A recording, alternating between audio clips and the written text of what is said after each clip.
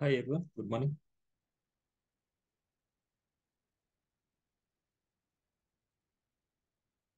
Anyone is there or not?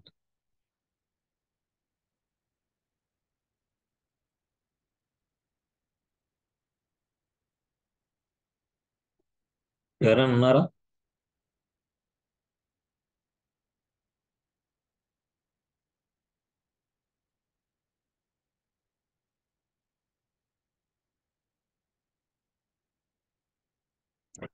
నాకు ఎవరి voice వినపడడం లేదు. సో మేబీ మీ సైడ్ ప్రాబ్లమ్, నా సైడ్ ప్రాబ్లమ్ నాకు అర్థం కాలేదు.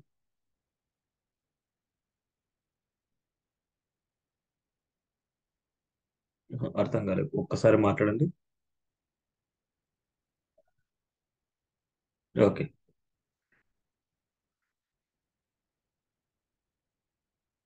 సో టుడే వచ్చేసి నావ్ బార్ డిజైన్ గురించి అండ్ డ్రాప్ డౌన్ డిజైన్ గురించి చూద్దాం. ఫస్ట్ డ్రాప్ డౌన్ చూద్దాం, తర్వాత నావ్ బార్ చూద్దాం, తర్వాత ఈ రెండింటిని ఇంక్లూడ్ చేసి చూద్దాం. సో ఫస్ట్ నావ్ బార్ మనకి చూడడానికి different different now bar designs లో ఉంటాయి. సో ఇది వన్ టైప్ ఆఫ్ నావ్బార్. ఏంటంటే నావ్బార్ లో మెను మొత్తం ఒకేసారి ఉంటుంది. మెను ఒకటే ఉంటుంది మనకి నావ్బార్ లో. ఇంకొక టైప్ ఆఫ్ నావ్బార్ చూస్తే కంపెనీ నేమ్ ఉంటుంది అండ్ లోగో అయినా ఉండొచ్చు. కంపెనీ నేమ్ కానీ లోగో అయినా ఉండొచ్చు. దాంట్లో మళ్ళీ మెనూస్ ఉంటాయి. మెనూస్ ఇక్కడ ఈ ప్లేస్ లో మనకి కంపెనీ నేమ్ అయినా ఉండొచ్చు, లేదనుకుంటే కంపెనీ లోగో అయినా ఉండొచ్చు. తర్వాత మెనూస్ ఉంటాయి. అంటే ఓన్లీ సింగిల్ మెనూస్ అయినా ఉండొచ్చు, లేదనుకుంటే మెనూ విత్ బ్రాండింగ్ నేమ్ అయినా ఉండొచ్చు.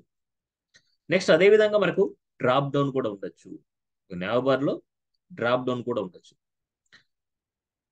ఓకే. సో మనకి నావ్ బార్స్ ఒకసారి టైప్ చూద్దాం. ఓన్లీ మెనూ ఉండే నావ్ బార్,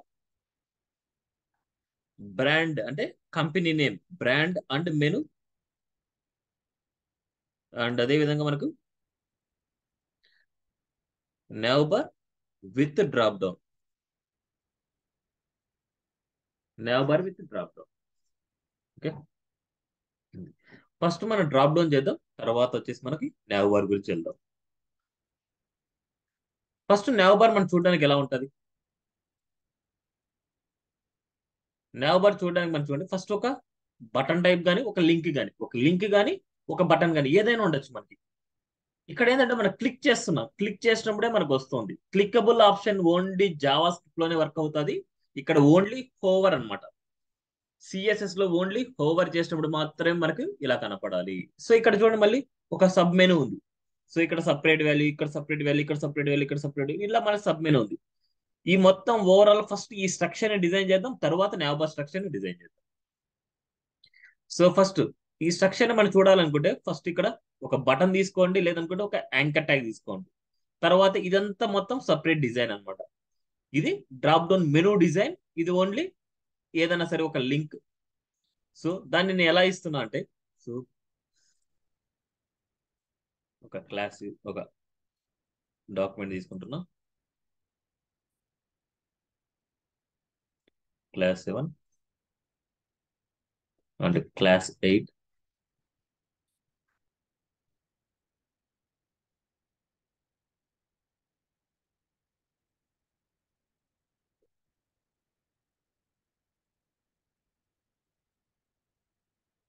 ఓకే, ఒక HTML ఎలిమెంట్ తీసుకున్నాం. So that is the drop down.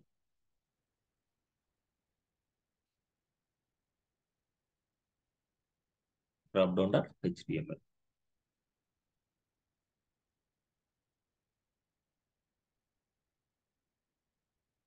HTML5 in this case,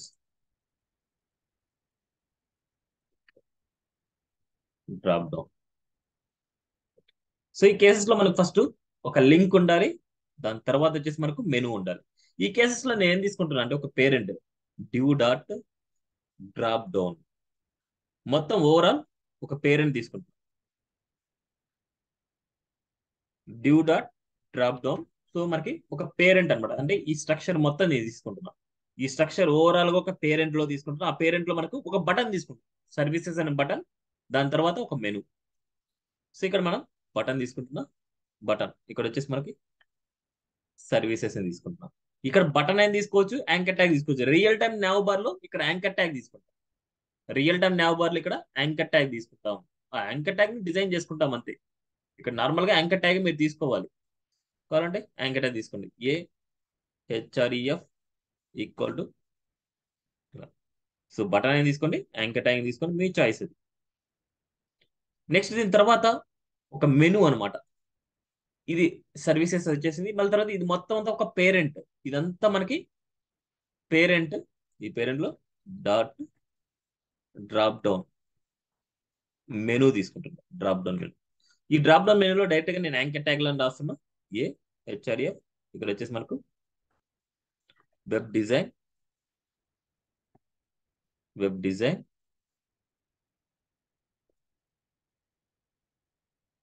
ఒక 3 లింక్స్, వెబ్ డెవలప్మెంట్, SEO,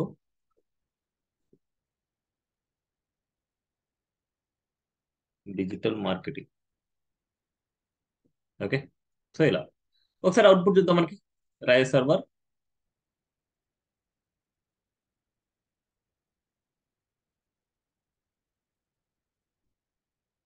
ఇది చూడడానికి మనకి ఎలా ఉంది? సో ఇలా కనిపిస్తుంది. మనకి ఇలా కనిపిస్తుంది. మనకి ఇది ఎలా ఉండాలి? మనకి ఇది 1 by 1 ఉండాలి. మెనూ మొత్తం 1 by 1 ఉండాలి. ఇది కొద్దిగా హోవర్ చేయగా మనకు ఒక బటన్ టైప్ మనకు రావాలి. హోవర్ చేయగానే ఒక బటన్ టైప్ కావాలి. ఇక్కడ ఐకాన్ అయినా మనకు కావాలంటే ఇవ్వచ్చు అనమాట. డ్రాప్ డౌన్ ఐకాన్ ఇక్కడ సైడ్ లో కావాలంటే మనకు ఐకాన్ ఇవ్వచ్చు. సో అది కానీ ఇద్దాం మనం. సో ఇక్కడ ఏం చేస్తున్నా అంటే మనకు ఐకాన్ కావాలి కాబట్టి ఏం చేయాలి?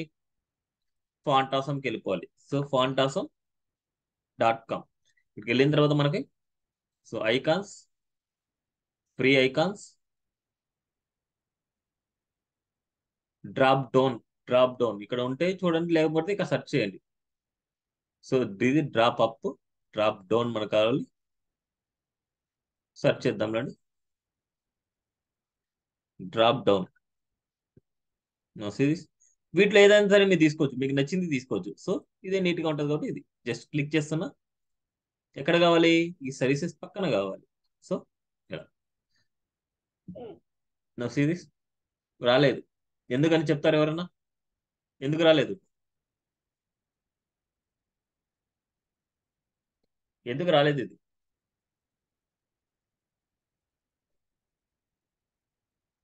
దీని లింక్ మనము లింక్అప్ చేయాలి.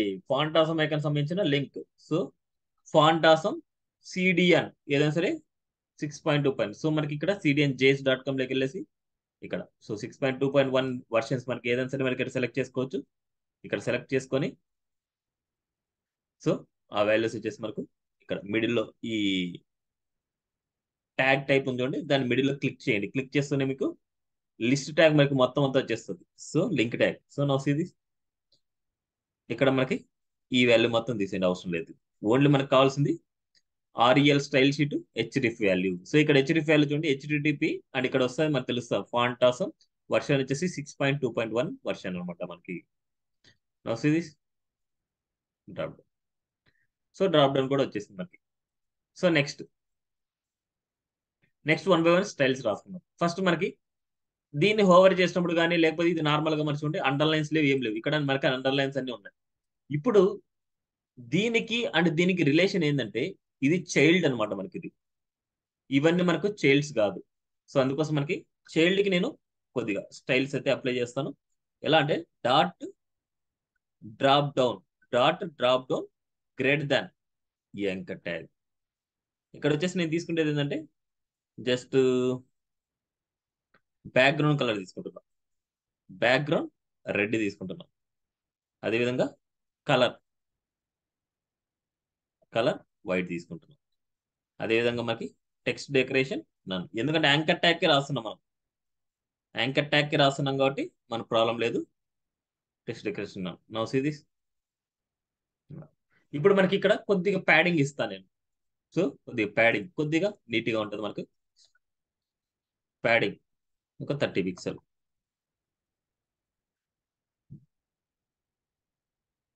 సో ఇది మన వ్యూ అనమాట.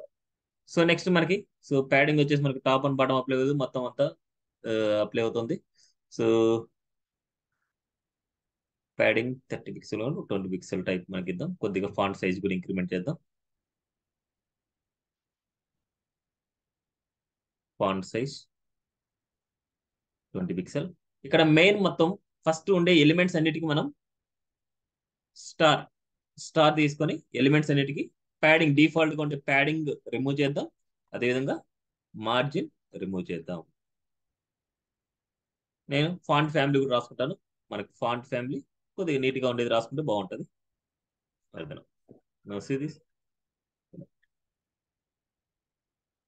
ఓకే, క్లియరా? నెక్స్ట్ ఇక్కడ మనకు అడ్జస్ట్మెంట్ అవ్వలేదు, అది ఎందుకోసం అనేసి నేను చెప్తాను. నెక్స్ట్ నెక్స్ట్ ఈ కేసెస్ లో మనకు ఈ డ్రాప్ డౌన్ మెనూ అనేది మనకి ఎలా ఉంది? ఇలా సైడ్ బై సైడ్ ఉంది. Drop down menu side by side ఉంది. ఈ సైడ్ బై సైడ్ వచ్చేది మనకు డ్రాప్ డౌన్ మెనూనా, లేదనుకుంటే మనకి anchor tags side by side వస్తుంది. Anchor tags side by side వస్తున్నాయా, లేకపోతే డ్రాప్ డౌన్ మెనూ అనేది సైడ్ బై సైడ్ వస్తుంది మనకి?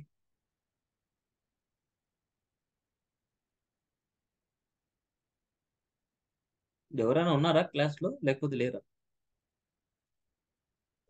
మరి మనకి సైడ్ బై సైడ్ ఏవి వస్తున్నాయి? మనకి డ్రాప్ డౌన్ మెనూ వస్తుందా, లేకపోతే యాంకర్ ట్యాగ్స్ వస్తున్నాయి మనకి side by side?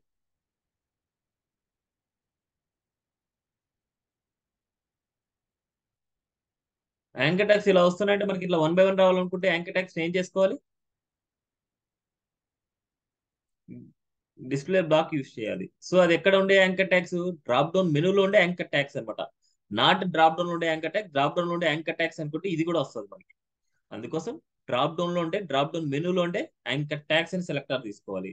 Drop down లో ఉండే డ్రాప్ డౌన్ మెనూలో ఉండే యాంకర్ ట్యాగ్స్. సో ఇక్కడ మనకి డిస్ప్లే బ్లాక్ సిరీస్ 1 బై 1 వచ్చింది. క్లియర్? ఇప్పుడు వీటి మధ్యలో స్పేసింగ్స్ కావాలనుకుంటాం. వీటి మధ్యలో spacings one and only option padding. Padding so top and bottom 10 pixel ఇస్తున్నా. రైట్ అండ్ లెఫ్ట్ నేను ఇవ్వలేదు. నెక్స్ట్ మనకి బ్యాక్గ్రౌండ్ బ్యాక్గ్రౌండ్ కలర్ ఇస్తున్నా. సారీ, దీని బ్యాక్గ్రౌండ్ కలర్ వద్దులేండి. మనకు డ్రాప్ డౌన్ మెనూకి ఇద్దాం బ్యాక్గ్రౌండ్ కలర్. టెక్స్ట్ డెకరేషన్ నన్. టెక్స్ట్ డెకరేషన్ నన్. ఇప్పుడు వీటి మొత్తానికి మనకు బ్యాక్గ్రౌండ్ కలర్ ఇవ్వాలి. దేనికి ఇవ్వాలి? డ్రాప్ డౌన్ మెనూకి బ్యాక్గ్రౌండ్ కలర్ ఇవ్వాలి. Drop down మెనూకి background colour. Background వచ్చేసి మనకి బ్లూ ఇస్తున్నాం. ఇక్కడ టెక్స్ట్కి వచ్చేసి మనం కలర్ వైట్ ఇద్దాం. Colour white.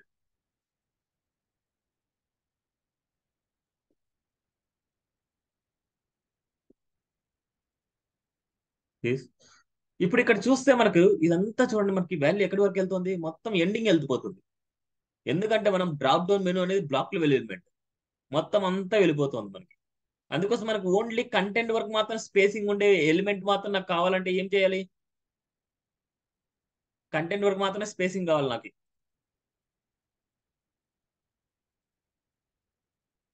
అబ్జల్యూట్ వాల్యూ అట్లాగే తీసుకుంటావా? ఎలా తీసుకుంటావు అబ్జల్యూట్ వాల్యూ? అబ్జల్యూట్ వాల్యూ ఎలా తీసుకుంటారు? అంటే దాని ప్రాపర్టీ ఏంటి, దాని వాల్యూ ఏంటి?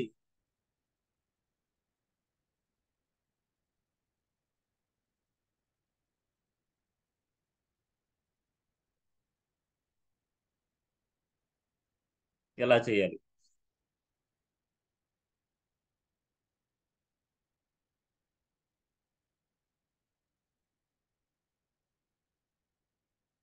అవును,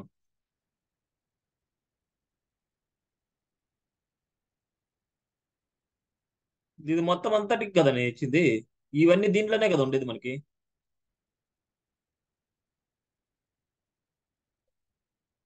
సో ఇప్పుడు మనకు కంటెంట్ వరకు మాత్రమే స్పేసింగ్ కావాలి అనేసి అనుకుంటే, ఆల్రెడీ ఎస్టర్డే క్లాస్ చెప్పాను. So position absolute. Position absolute. Okay. So next position absolute రాశాం. Next మనకి ఏంటంటే కొద్దిగా లోపల ఇన్సైడ్ లో మనకి స్పేసింగ్ కావాలనుకుంటే ఇన్సైడ్ లో స్పేసింగ్ ఇచ్చేయండి. ప్యాడింగ్ 20 పిక్సెల్ ఇస్తున్నాం. ప్యాడింగ్ 20 పిక్సెల్ ఓవరాల్ గా. ఇప్పుడు ఇది ఒక విడ్త్ అండ్ ఇది ఒక విడ్త్ మనకు కావాలనుకుంటే విడ్త్ కూడా మీరు అప్లై చేసుకోవచ్చు. సో ఇక్కడ ఉండే డ్రాప్ డౌన్ కి, సో ఇక్కడ ఉండే డ్రాప్ డౌన్ లో యాంకర్ ట్యాగ్ ఉంది కదా, యాంకర్ ట్యాగ్ నేను ఏం చేస్తున్నా అంటే విడ్త్ ఇస్తున్నా. విడ్త్ ఒక 300 pixel. So width 300 pixel. So మనకి ఇంకా కావాలనుకుంటున్నాం. సో 500 పిక్సెల్ ఇస్తున్న విడ్త్.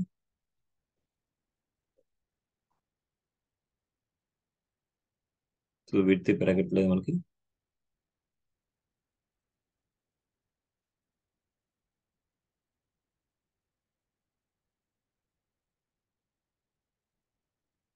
ఫిఫ్టీ పర్సెంట్ చేద్దాం. విడ్త్ పెరగట్లేదు అండి.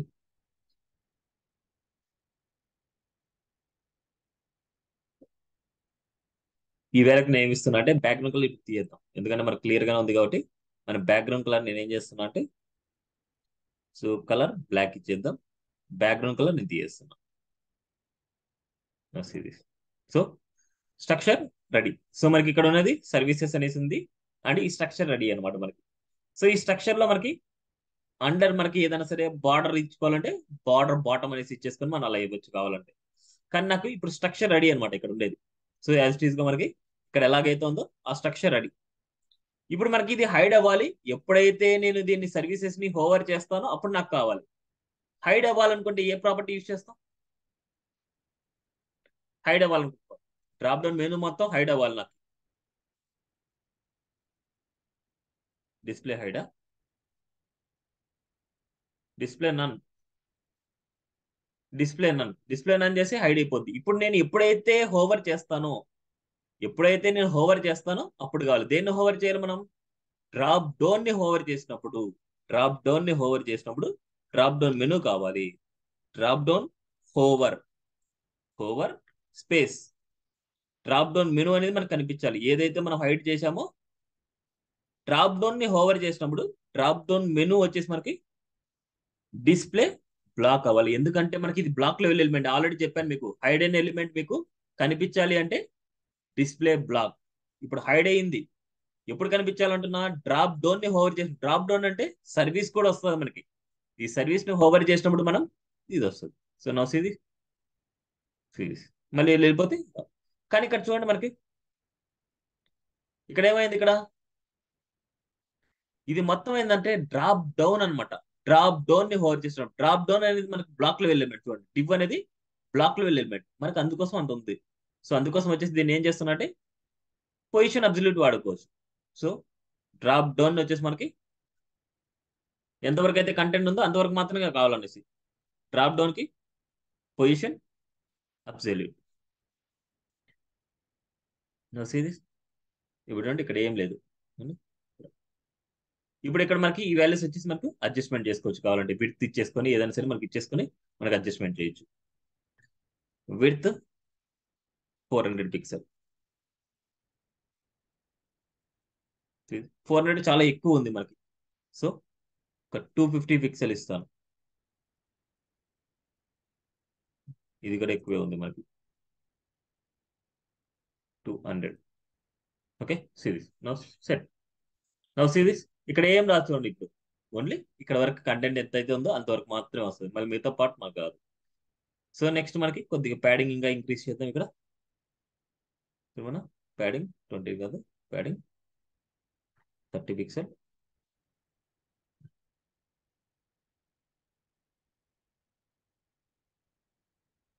డిస్ప్లే ఇన్లైన్ బ్లాక్, ఇచ్చినప్పుడు మనకి అప్పుడు padding top and bottom apply అవుతుంది. సో మనకి చాలా ఎక్కువ ఉంది మనకి. 10 pixel top and bottom and right side 20 pixel.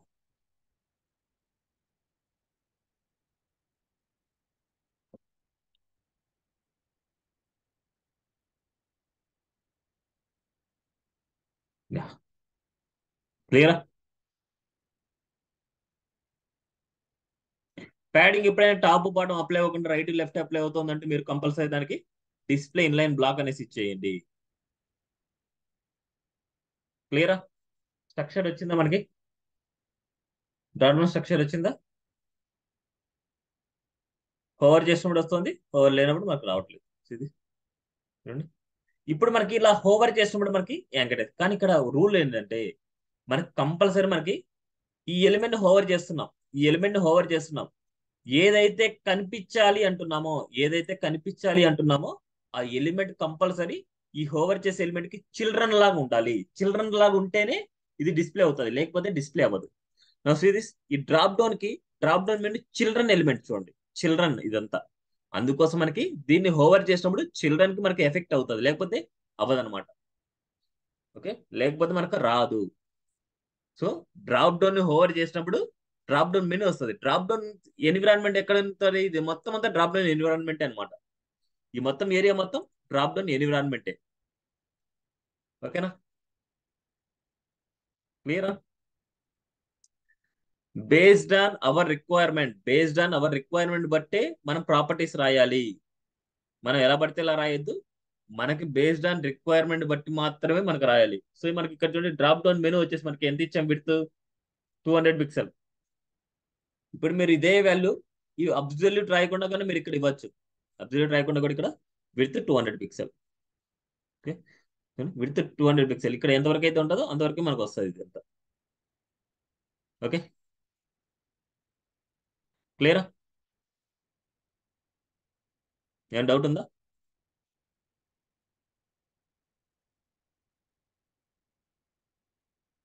ఉమ్. ఇప్పుడు మళ్ళీ దీనికి సపరేట్ పేజ్ రాసుకోవాలి మీరు. వెబ్ డిజైన్ కదా, వెబ్ డిజైన్ కి మళ్ళీ వెబ్ డిజైన్ డాట్ హెచ్టిఎంఎల్ పెట్టుకోవాలి. ఆ హెచ్టిఎంఎల్ లింక్ ఇక్కడ పెట్టుకోవాలి. మళ్ళీ వెబ్ డెవలప్మెంట్ కదా, దానికి సపరేట్ పేజ్ క్రియేట్ చేసుకోవాలి. మళ్ళీ ఆ పేజ్ లింక్ ఇక్కడ పెట్టుకోవాలి. మళ్ళీ ఎస్ఈఓ అనేసి పేజ్ ఇంకోటి క్రియేట్ చేసుకోవాలి, ఆ పేజ్ లింక్ ఇక్కడ పెట్టుకోవాలి. అలా సపరేట్ సపరేట్ పేజెస్ అనమాట. Anchor tag is separate link. Okay, ఇక్కడ కూడా అంతే. మనకు ఈ పేజ్ లో మనకి ఇవన్నీ సపరేట్ సపరేట్ పేజెస్ అనమాట. మనకి ఎటువంటి islandtech.com ఉంది. ఈ .com లో చూడండి వెబ్ డిజైనింగ్, ఇక్కడికి వెళ్తే చూడండి వెబ్ డిజైనింగ్ సర్వీసెస్. అదేవిధంగా మనకి వెబ్ డెవలప్మెంట్ సర్వీసెస్. అదేవిధంగా మనకి గ్రాఫిక్ డిజైన్ సర్వీసెస్. ఇలా సపరేట్ సపరేట్ పేజెస్ అనమాట. Digital marketing services and other services. Okay, so ఇలా మనకి ప్రతి ఒక్కటి సపరేట్ సపరేట్ అనమాట మనకి. క్లియరా?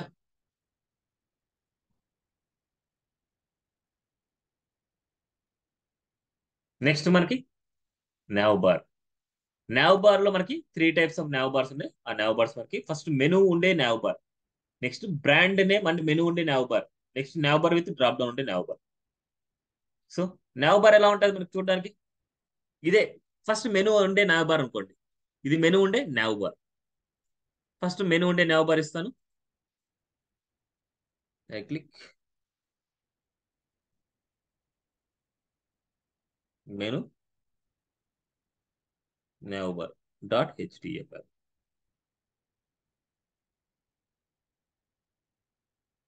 ఎప్పుడైనా నావ్ బార్ మీరు డిజైన్ చేసేటప్పుడు నావ్ ట్యాగ్ యూజ్ చేసుకోండి. సో నేను అన్నిటికీ స్టార్, ప్యాడింగ్, మార్జిన్ ఇవన్నీ ఇచ్చేస్తున్నా ఈచ్ అండ్ ఎవరి ఎలిమెంట్ కి మనకి.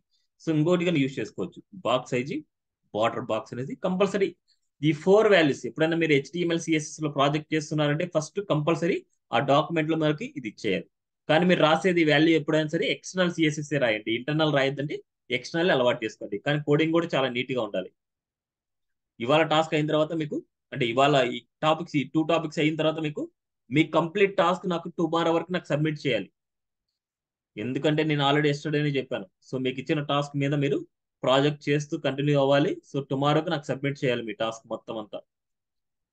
Okay, next now bar. So ఎప్పుడైనా సరే ఒక నావ్ బార్ మీరు చేసేటప్పుడు, only now bar main now bar చేసినప్పుడు మాత్రమే నావ్ ట్యాగ్ యూజ్ చేయండి. రిమైనింగ్ కేసెస్ లో డివ్ అని పెట్టుకోండి. ఇక్కడ రిమైనింగ్ కేసెస్ లో డివ్ అని పెట్టుకోండి. రిమైనింగ్ కేస్ లో డివ్ పెట్టుకోండి. మెయిన్ నావ్ బార్ చేసినప్పుడు నావ్ ట్యాగ్ యూజ్ చేసుకోండి. ఈ కేసెస్ లో మనకి ఇక్కడ మొత్తం అంతా మెనూ ఉంది. మొత్తం అంతా మెనూ ఉంది. ఈ మెనూ చూడండి ఇక్కడ. దీన్ని ఈజీ మెథడ్ నేను ఎలా రాస్తానంటే ఒక ఇవెల్ తీసుకుంటాను, ఇవెల్లో ఎల్ఐస్ తీసుకుంటాను, ఎల్ఐలో యాంకర్ ట్యాగ్ తీసుకుంటాను.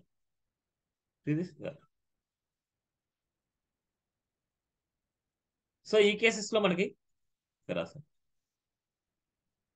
Home, home,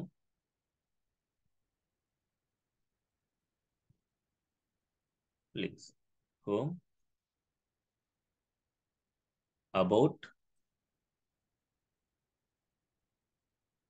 services, contact,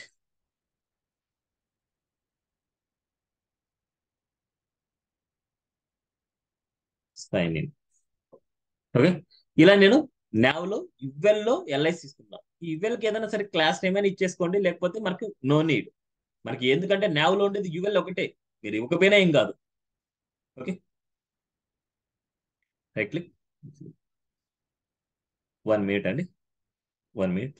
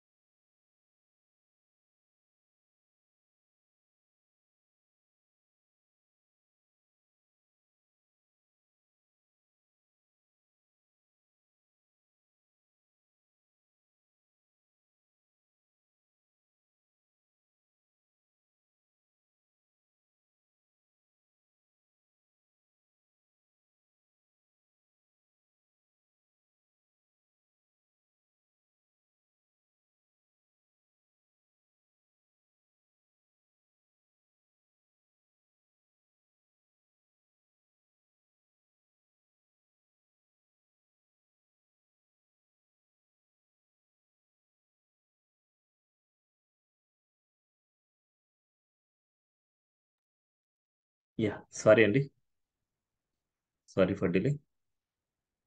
okay, so మనకి నావ్ బార్ మెను మాత్రమే తీసుకుంటున్నాయి. సో ఎందుకు ఇలా తీసుకుంటున్నా అంటే, మనకి ఇదంతా ఒక గ్రూప్ టైప్ ఉంటేనే బాగుంటది అనమాట. ఇది ఒక స్ట్రక్చర్ అన్నమాట. దీన్ని చూడంగానే ఓకే ఇది నావ్ బార్ అనేసి అర్థం అవడానికి మాత్రమే నావ్ అనమాట. ఇక్కడ డివైన్ పెట్టుకోవచ్చు, డివ్ పెట్టుకుంటే మీకు ఎలా తెలుస్తుంది ఇది నావ్ బార్ అనేసి. అందుకోసం నావ్ పెడితే మీకు నావ్ బార్ అని తెలుస్తుంది, ఫుటర్ పెడితే ఫుటర్ అనేది తెలుస్తుంది, హెడర్ పెడితే ఇది హెడర్ పార్ట్ అని తెలుస్తుంది. అలాగా మనకి ఒక స్ట్రక్చరల్ ఎలిమెంట్స్ అన్నమాట ఇది, స్కిమాటిక్ ఎలిమెంట్స్ అంటారు వీటిని. సో నెక్స్ట్ నౌ ఇక్కడ వచ్చేసి మనకి ఇప్పుడు మెనూ చూస్తే మనకి ఎలా ఉంది, 1 బై 1 ఉంది. మనకి మెనూ అంతా 1 బై 1 ఉంది. ఇదంతా మనకి ఎలా రావాలి, ఇన్లైన్ లో రావాలి. ఇప్పుడు మనకి ఇలా 1 బై 1 వస్తుంది అంటే దేని వల్ల వస్తుంది 1 బై 1? యాంకర్ ట్యాగ్ వల్ల వస్తుందా, ఎల్ఐ వల్ల వస్తుందా, యువెల్ వల్ల వస్తుందా, నావ్ వల్ల వస్తుందా? ఇవి అనలైజేషన్ చాలా ఇంపార్టెంట్ అనమాట. ఇప్పుడు 1 బై 1 ఏ ట్యాగ్ వల్ల మనకు 1 బై 1 వస్తుంది?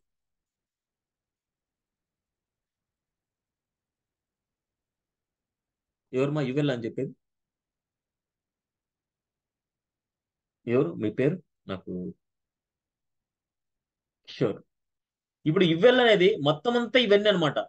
యువెల్ వల్ల మనకు వస్తున్నప్పుడు ఇవన్నీ మనకి ఎందుకు వస్తాయి మరి ఇట్లా వన్ బై వన్ ఎందుకు వస్తున్నాయి? యువెల్ అంటే ఒక గ్రూప్ కదా అది.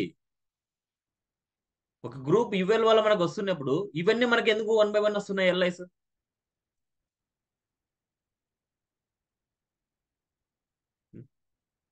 మెయిన్ ఎనలైజేషన్ చాలా ఇంపార్టెంట్. ఏ ట్యాగ్ వల్ల మనకి ఎలిమెంట్ ఎలా డిస్ప్లే అవుతుంది అనేసి కంపల్సరీ తెలియాలి. అలా తెలిస్తేనే సిఎస్ఎస్ మీరు ఈజీగా రాయగలరు. అది తెలియనప్పుడే మీరు కన్ఫ్యూజ్ అవుతారు. ఎల్ఐ అనమాట. యాంకర్ ట్యాగ్ ఇందాకే మీరు చూసారు. Anchor tag inline element, LI అనేది బ్లాక్ లెవెల్ ఎలిమెంట్. మనకి రెండు యువెల్స్ తీసుకున్నప్పుడు అప్పుడు యువెల్ అని చెప్పాలి మీరు. ఇక్కడ ఏంటంటే ఒక మెను. ఈ మెను మనకు వన్ బై వన్ వస్తుంది. ఇది ఏ home, about, services, contact, sign in, ఇవన్నీ వన్ బై వన్ వస్తున్నాయంటే దేని వల్ల వన్ బై వన్ వస్తున్నాయి? ఎల్ఐ వల్ల వస్తున్నాయి. ఇప్పుడు మనకి ఈ ఎల్ఐస్ వచ్చేసి మనకు ఇన్లైన్ లో తీసుకోవాలి. సో అలాంటప్పుడు మనకి nav లో ఉండే యువెల్ లో ఉండే ఎల్ఐ సెలెక్టర్ తీసుకోవాలి. ఎల్ఐ ఇప్పుడు మనకి బ్లాక్ లెవెల్లో ఉన్నాయి. వన్ బై వన్ అంటే బ్లాక్ లెవెల్. అది ఇన్లైన్ లోకి తెచ్చుకోవాలంటే ఏ ప్రాపర్టీ రాస్తాం? కొద్ది గట్టిగా మాట్లాడండి ఎవరైనా. సో నాకు సరిగా వినపట్లేదు మీరు చెప్పేది. డిస్ప్లే ఇన్లైన్ వాడుకోవాల్సి వచ్చినప్పుడు నేను ఒక ప్రాపర్టీ చెప్పాను. డిస్ప్లే ఇన్లైన్ బ్లాక్ పెట్టుకో అని చెప్పాను. ఇన్లైన్ కి ఇన్లైన్ బ్లాక్ డిఫరెన్స్ ఏంటి? ఇన్లైన్ కి ఇన్లైన్ బ్లాక్ డిఫరెన్స్ ఏంటి?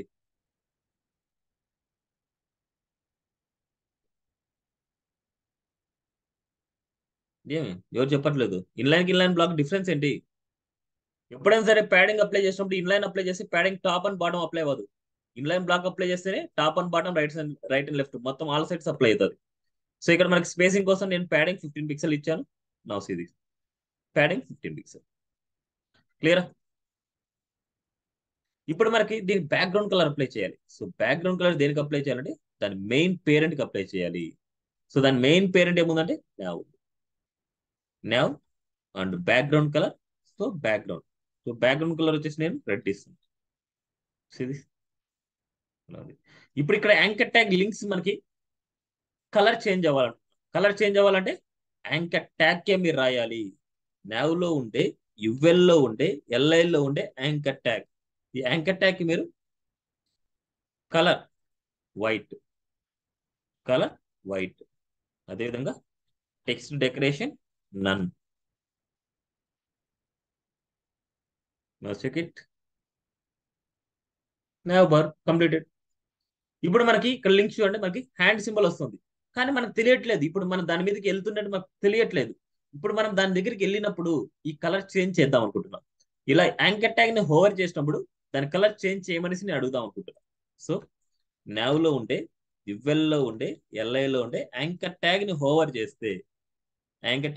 చేస్తే కలర్ ఎల్లో అవ్వాలనుకుంటున్నాను. నా సిరీస్ సిరీస్ క్లియరా? చూడండి, ఇలా హోవర్ చేస్తుంటే మనకి చేంజ్ అవుతుంది. క్లియరానా? ఏమైనా డౌట్ ఉంది ఇక్కడ వరకు?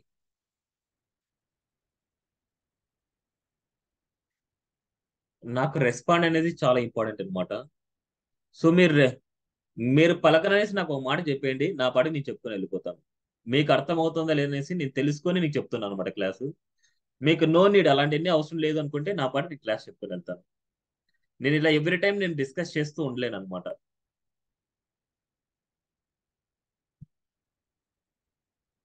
సో అదే నేను చెప్పేది అదే అనమాట. సో మీరు వింటున్నారా లేదా అనవసరం అనేసి అనుకుంటే నా పాటు నేను క్లాస్ చెప్పుకుంటూ వెళ్తాను. అలాంటప్పుడు మీరు వీడియో చూసి ఫాలో అయిపోవచ్చు అనమాట. సో కామ్ గా ఉండే బదులు మీరు వీడియో చూసి ఫాలో అయినా సరిపోద్ది. మీరు ఇక్కడ రెస్పాండ్ అవుతూ ఉంటేనే మీకు ఎంతవరకు అర్థమైంది, నేను అడిగే క్వశ్చన్స్ కి ఎంతవరకు ఆన్సర్ చేస్తున్నా అని నాకు తెలుస్తుంది అనమాట మీరు చేసేది. మీ చాయిస్ మా. నెక్స్ట్ టైం నుంచి ఇలాగే ఉండిందంటే మాత్రం నేను నా పాటికి నేను ఫాలో అవుతూ వెళ్ళిపోతాను అనమాట. చాయిస్ మీదే మళ్ళీ. నేను ఎవ్రీ టైం మీకు అర్థం అవుతుందా లేదా అనేసి తెలుసుకొనే నేను కంటిన్యూ అవుతున్నాను అనమాట. సో అలాంటి అనవసరం అనేసి అనుకుంటే నాకు అవసరం లేదనమాట అలా. ఓకే. సో నెక్స్ట్ నావ్లో ఇవెల్లో ఎల్ఐస్ కి యాంకర్ ట్యాగ్స్ మనం హోవర్ చేసినప్పుడు ఎల్లో కలర్ ఇచ్చాను. So yellow colour done. In case yellow కలరే కాదు, మనకి ఇక్కడ ఏదైనా సరే బ్యాక్గ్రౌండ్ కలర్ అని మనం చేంజ్ చేసుకోవచ్చు కావాలంటే. సో మనకి ఇవెల్లో ఎల్ఐస్ మనకి ఇచ్చాను. సో ఈ కేసెస్ లో నేను ఏం చేస్తున్నా అంటే,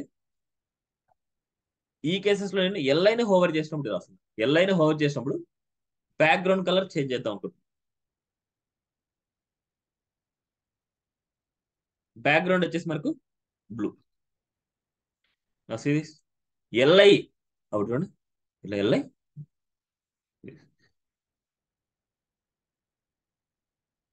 ఇక్కడ నేను ఎల్ఐని హోవర్ చేసినప్పుడు బ్యాక్గ్రౌండ్ కలర్ బ్లూ వచ్చింది. యాంకర్ ట్యాగ్ ని హోవర్ చేస్తే చూడండి ఎల్లో కలర్ వస్తుంది. యాంకర్ ట్యాగ్ ని హోవర్ చేస్తే ఎల్లో కలర్ సిరీస్. ఇప్పుడు మనకి ఇట్లా ఎల్ఐని హోవర్ చేసినప్పుడు మనకి ఏమొస్తుంది అంటే మనకు బ్లూ కలర్ వస్తుంది. యాంకర్ ట్యాగ్ ని హోవర్ చేస్తే బ్లూ కలర్, అది ఎల్లో కలర్ వస్తుంది. సో ఇలా. సో ఈ కేసెస్ లో మనకి ఇక్కడ మెనూ ప్లేస్ లో అంటే హోమ్, అబౌట్, సర్వీసెస్ ప్లేస్ లో ఇక్కడ ఫాంటాసమ్ ఐకాన్స్ కూడా ఇచ్చుకోవచ్చు. ఇక్కడ ఫాంటాసమ్ ఐకాన్స్ అంటే జస్ట్ లైక్ నేను కొన్ని డిజైన్ చూపిస్తాను. ఆ డిజైన్స్ చూడండి. ఏ చూడండి, ఇది ఒక నావ్ బార్. ఇది ఒక నావ్ బార్. ఇది మెయిన్ నావ్ బార్ కాదు, మెనూ నావ్ బార్ అనమాట. అందుకు దీనికోసం వచ్చేసి మీరు పేరెంట్ వచ్చేసి నావ్ అని పెట్టకూడదు. ఇలాంటి డిజైన్ చేసినప్పుడు నావ్ అని పెట్టకూడదు.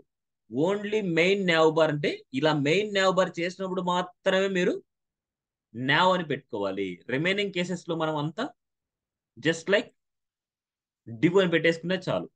డివ్ అని పెట్టేసుకునే చాలు. ఇక్కడ ఇవెల్, ఇవెల్లో ఎల్ఐస్ అనేసి మనకి కామన్ గానే రాసుకుంటాం. ఇక్కడ మెయిన్ పేరెంట్ ని బేస్ చేసుకొని ఐడి రాసుకుంటాం. ఈ ఐడిలో ఉండే ఈ వెల్, ఈ ఐడిలో ఉండే ఈ వెల్, ఈ ఐడిలో ఉండే ఈ ఎల్ఐస్ అని మనం రాసుకుంటాం అనమాట. సో ఇక్కడ మనకి ఏంటంటే in the place of home, about, services place లో మనకి phantasm icon, Twitter icon, Google plus icon, linked in icon, mobile number ఇలా ఉంది. ఇప్పుడు ఈ కేసెస్ లో మనకు ఒక మెనూ రైట్ సైడ్ కి పోవాలంటే, ఒక మెనూ రైట్ సైడ్ కి పోవాలనుకుంటే ఈ కేసెస్ లో చూడండి, నావ్ లో ఉండే, యువెల్ లో ఉండే ఎల్ఐ లాస్ట్ వాల్యూ మనకి రైట్ కి వెళ్ళాలి. అప్పుడు last child, last value select చేస్తున్నా. లాస్ట్ చైల్డ్ ని మనం ఏం పంపిస్తున్నా అంటే float, float right, float right. Series float right. క్లియరా? సో ఇలాంటి టైప్ ఆఫ్ మెనూస్ ఫినిష్ అయింది. సో ఇలా మనకి సైడ్ బై సైడ్ ఉండే మెనూ అండ్ ఇక్కడ నుంచి రైట్ సైడ్ ఉండే మెనూ మొత్తం ఫినిష్ అయిపోయింది.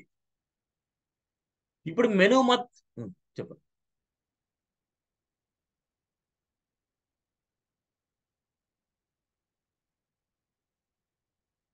అంటే ఇదని కాదు, ఇప్పుడు ఇక్కడ చూస్తే మీరు ఎలా ఏది మెయిన్ నెంబర్ అనుకుంటున్నారు మీరు?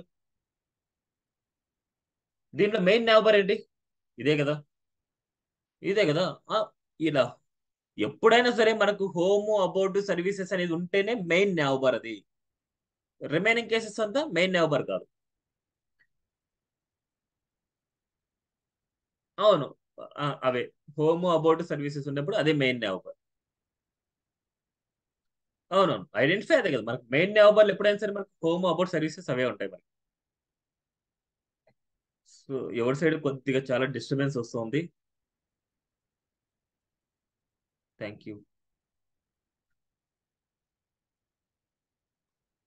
సో ఇక్కడ ఈ ప్లేస్ లో మనం ఏదైనా సరే పెట్టుకోవచ్చు. ఇక్కడ ఐకాన్స్ కావాలంటే ఐకాన్స్ పెట్టేసుకోవచ్చు, టెక్స్ట్ కావాలంటే టెక్స్ట్ అని పెట్టేసుకోవచ్చు అనమాట. వాటికి లింక్స్ అంటే ఇక్కడ ఈ కేసెస్ లో మనకి ఏంటంటే ఈ ప్రాజెక్ట్ లో కంపల్సరీ ఇక్కడ లింక్స్ ఉండాలి, యాంకర్ ట్యాగ్స్ ఉండాలి ఇక్కడ ఐకాన్స్ కి. ఇక్కడ ఐకాన్స్ ఉండకూడదు, ఇక్కడ యాంకర్ ట్యాగ్ ఉండకూడదు. ఓన్లీ లింక్డ్ ఇన్ కి వీటికి. ఎందుకంటే వీటిని క్లిక్ చేసినప్పుడు ఇంకో పేజెస్ కి మనకి వెళ్తాయి. కారణం చూడండి, ఇక్కడ ఈ కేసెస్ లో మనకు చూడండి ఫేస్బుక్, లింక్డ్ ఇన్, ట్విట్టర్ ఉన్నాయి. నేను ఫేస్బుక్ క్లిక్ చేస్తే ఈ ఫేస్బుక్ యొక్క పేజ్కి వెళ్తుంది. అదేవిధంగా మనకు లింక్డ్ ఇన్ క్లిక్ చేస్తే లింక్డ్ ఇన్ పేజ్కి వెళ్తుంది. కానీ ఈ పేజ్ లో చూడండి ఇక్కడ లోడ్ అవ్వలేదు, ఇంకొక పేజ్లోకి వెళ్ళి లోడ్ అవుతున్నాయి. ఇంకో పేజ్లోకి వెళ్ళి లోడ్ అవుతున్నాయి అంటే దానికి target equal to under score blank ఇచ్చింటాం. Target equal to under score blank ఇచ్చింటాం. Clear అది? ఇప్పుడు నాకు ఈ మెనూ మొత్తం రైట్ సైడ్కి పోవాలనుకుంటున్నా. ఒక సింగిల్ వాల్యూ కాదు, నాకు మెనూ మొత్తం రైట్ సైడ్కి పోవాలనుకుంటున్నా. సో కాపీ చేసుకుంటున్నా. సో నెక్స్ట్ నావ్ బార్,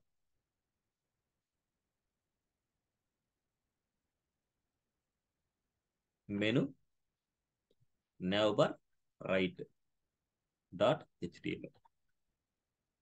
ఈ నావ్బార్ మొత్తం మనకి రైట్కి పోవాలనుకుంటే ఈ యువెల్కి మనం ఫ్లోట్ రైట్ రాయాలి. సో యువెల్ తీసుకుంటున్నా, యువెల్ ఫ్లోట్ రైట్ రాస్తున్నా, గుర్తుపెట్టుకోండి యువెల్ ఫ్లోట్ రైట్. ఇప్పుడు యువెల్ ఫ్లోట్ రైట్ రాసినప్పుడు దాని పేరెంట్ కి మనం కంపల్సరీ ఓవర్ఫ్లో హిడెన్ వాడాలి. ఓకే, సో యువెల్లో యుఎల్ఐ అంటే ఇక్కడ సారీ ఇక్కడ యువెల్ మొత్తం అంటే ఒక పేరెంట్ లో ఉంటే ఈ చైల్డ్ మొత్తానికి మనం ఫ్లోట్ అప్లై అవుతుంది. అప్పుడు దాని పేరెంట్ కి ఏం అప్లై చేయాలి? ఓవర్ఫ్లో హిడెన్ అప్లై చేయాలి. కానీ ఇక్కడ చూడండి మనకి ఇక్కడ బ్యాక్గ్రౌండ్ కలర్ అప్లై అవ్వదు, కానీ మెనూస్ మాత్రం ఉన్నాయి. చూడండి మెనూస్ ఉన్నాయి కానీ బ్యాక్గ్రౌండ్ కలర్ అప్లై అవ్వలేదు. సో ఈ కేసెస్ లో మనకి ఏంటంటే కంపల్సరీ దాని నావ్ బార్ కి మనకి ఏం అప్లై చేయాలంటే overflow overflow hidden overflow hidden. Now see this క్లియరా? ఇంతకు ముందే ఎప్పుడో చెప్పాను, ఒక పేరెంట్ లోపల ఉండే ఆల్ ఎలిమెంట్స్ కి ఫ్లోట్ అప్లై అవుతుందంటే దానికి ఏదైనా బ్యాక్గ్రౌండ్ కలర్ ఇస్తే మీకు బ్యాక్గ్రౌండ్ కలర్ అప్లై అవ్వదు, కింద ఉండే కంటెంట్ మొత్తం పైకి వచ్చేస్తుంది. అలాంటి ప్రాబ్లమ్స్ ఉంటాయి మనకి. అందుకోసం ఫ్లోట్ అప్లై చేసినప్పుడు చాలా జాగ్రత్తగా వాడాలి. ఫ్లోట్ యూస్ చేసినప్పుడు చాలా జాగ్రత్తగా వాడాలి, లేకపోతే ప్రాబ్లం ఫేస్ చేస్తారు. క్లియర్? ఇప్పుడు ఇక్కడ ఓవర్ఫ్లో హిడెన్ వాడకుండా మనం ఇంకో విధంగా రాయొచ్చు అనమాట. ఓవర్ఫ్లో హిడెన్ వాడకుండా ఇంకో విధంగా, అది ఎలా అంటే యువెల్ ఆఫ్టర్ అన్నమాట. యువెల్ కి ఆఫ్టర్.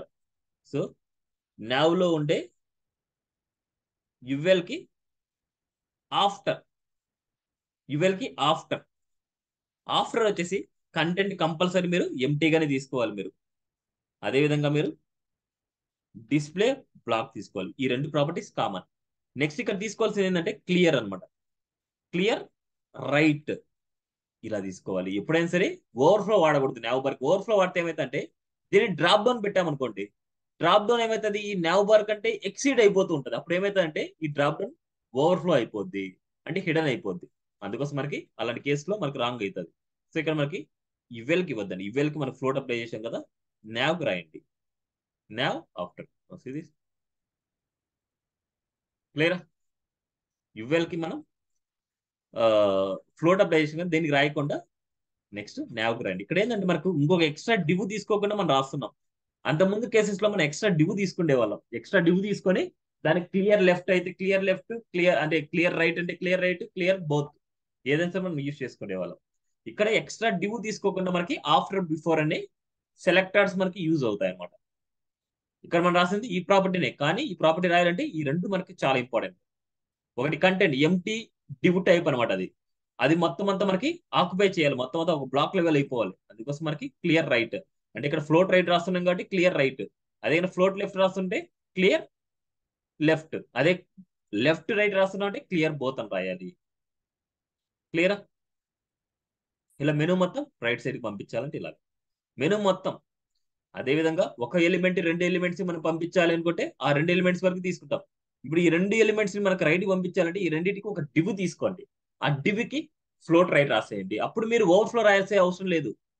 ఉండే మెనూ మొత్తానికి మనం ఫ్లోట్ అప్లై అవుతూ ఉంటే మాత్రమే అప్పుడు మనకి అవసరం అనమాట. ఓవర్ఫ్లో హిడెన్ కానీ క్లియర్ కానీ ఇలాంటివి. ఒక వాల్యూస్ మాత్రం ఇక్కడ అన్నిటికీ కాకుండా ఓన్లీ 4 వాల్యూస్ కి 2 వాల్యూస్ కి మాత్రం అప్లై అవుతున్నాయి అంటే అలాంటి కేసులు మనకి ఓవర్ఫ్లో కానీ క్లియర్ కానీ అలాంటి అవసరం లేదు. ఒక పేరెంట్ లో ఉండే ఆల్ వాల్యూస్ కి మనకి ఫ్లోట్ అప్లై అవుతుంటే మాత్రమే ఇవి అవసరము. చాలా ఇంపార్టెంట్ పాయింట్స్ ఇవి, గుర్తు పెట్టుకోవాలి. డిజైనింగ్ లో మీకు ఇలాంటి వాటి వల్లే మీకు ప్రాబ్లం వస్తుంది. Okay, next next branding name.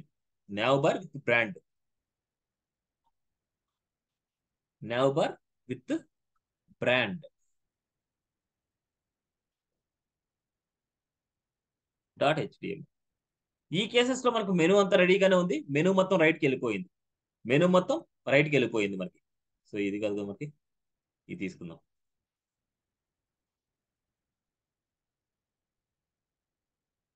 నావ్బార్ with brand name. ఈ కేసెస్ లో మనకు ఇదంతా స్ట్రక్చర్ అంతా సేమే.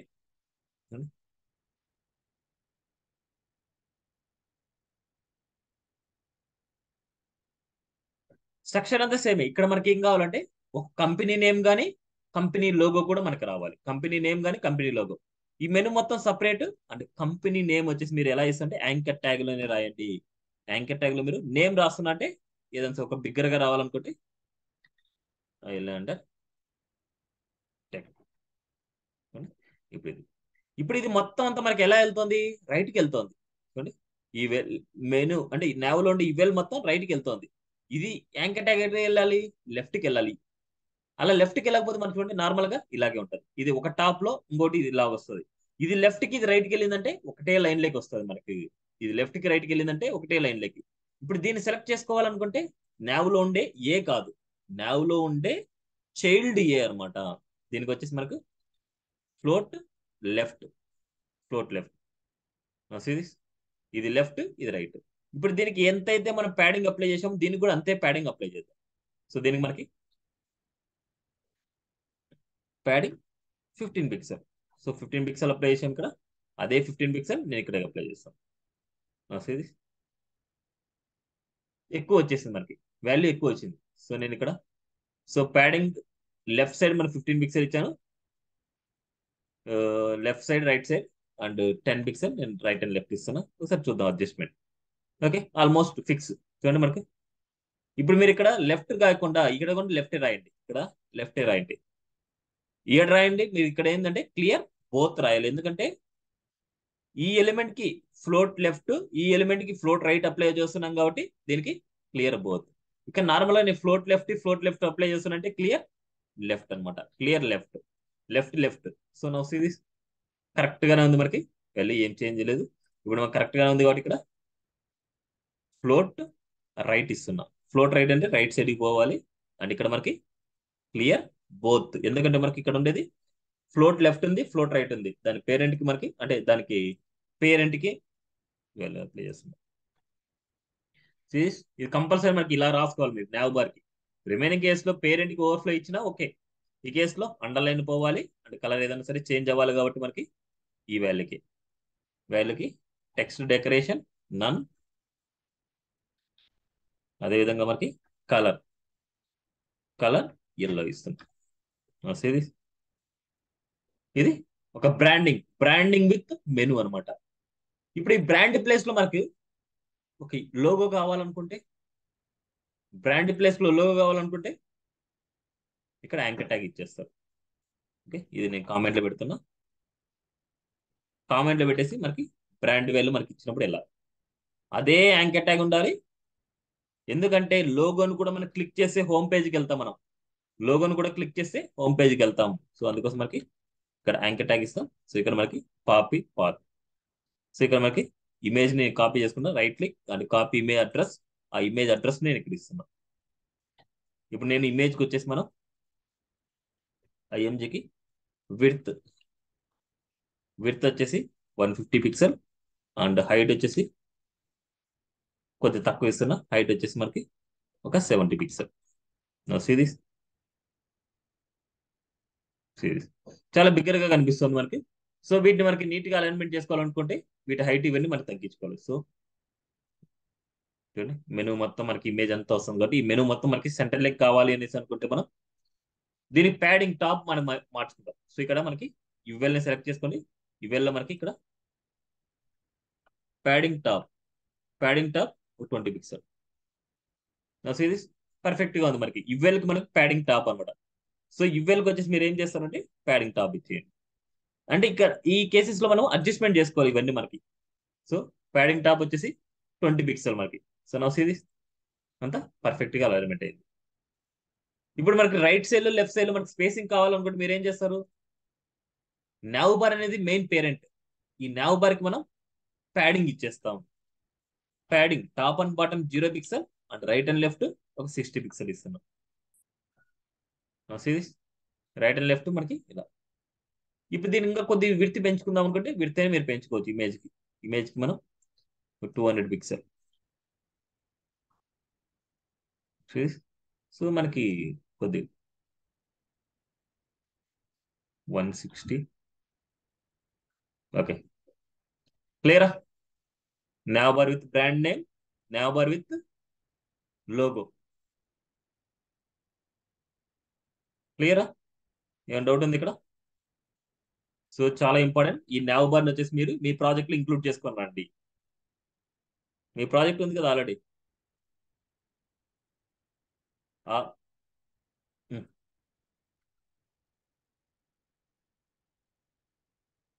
హోమ్ లో ఉందా? ఓకే.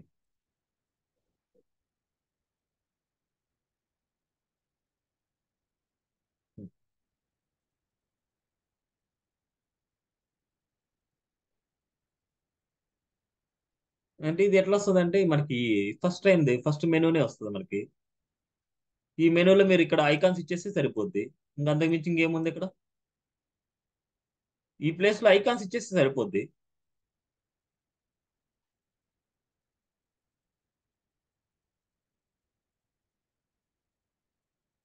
కింద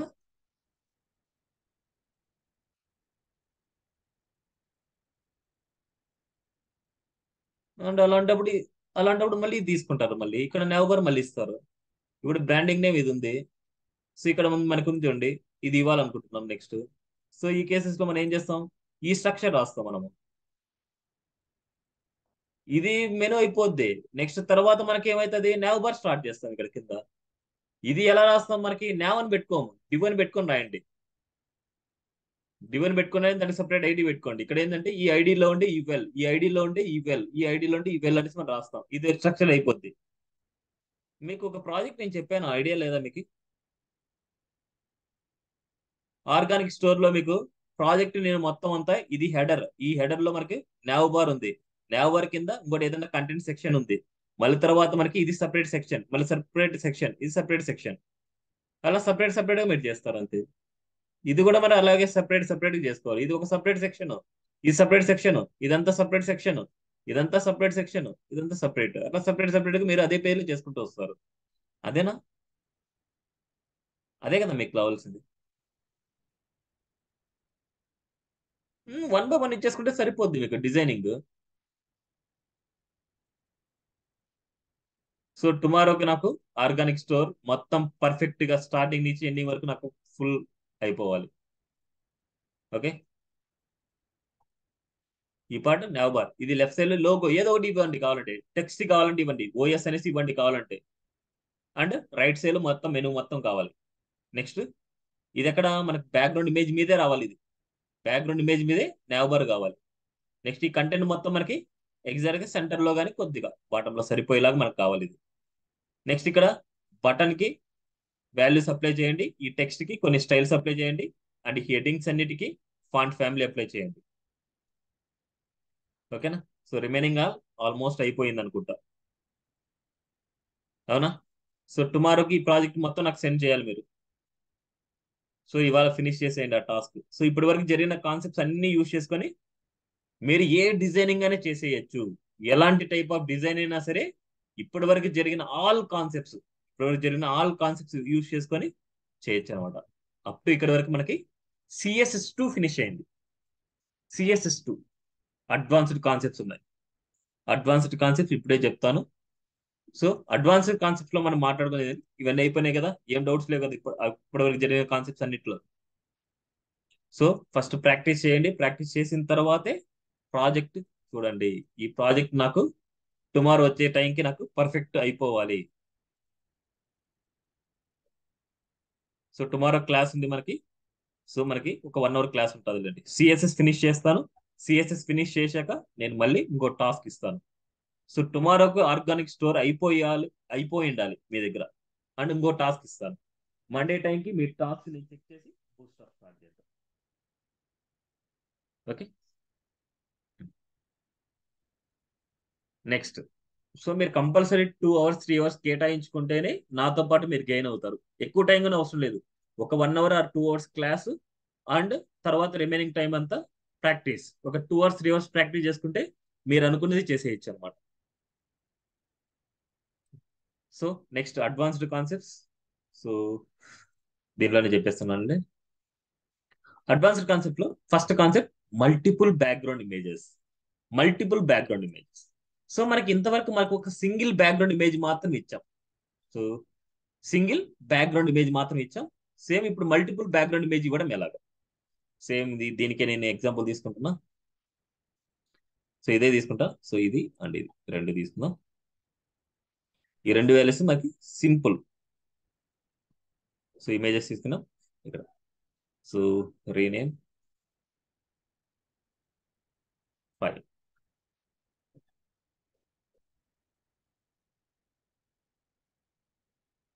మల్టిపుల్.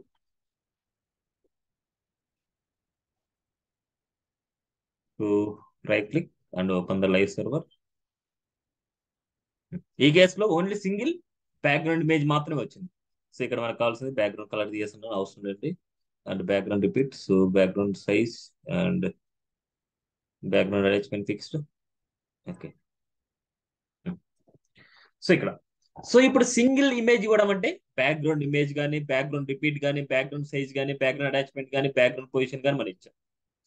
ఇప్పుడు మల్టిపుల్ బ్యాక్గ్రౌండ్ ఇమేజెస్ ఇవ్వాలనుకుంటే యూఆర్ఎల్ బ్రాకెట్స్ కామా, మళ్ళీ URL brackets comma, URL brackets comma, ఇలా మల్టిపుల్ ఇమేజెస్ మీరు ఇచ్చేస్తారు అంతే. That is a multiple. So images slash మన దగ్గర ఇమేజెస్ ఏమున్నాయి మనకి 1.png అండ్ 2.webp. సో ఇక్కడ మనకి 2.webp ఇస్తాను. 2.webp. సో నేను ఇంకో ఇమేజ్ తీసుకొని ఇంకో ఇమేజ్ ని కూడా మనకి దీంట్లో కాపీ పేస్ట్ చేద్దాం మనం.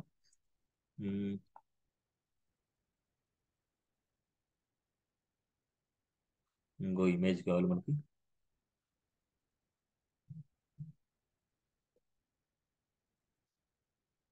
Background design.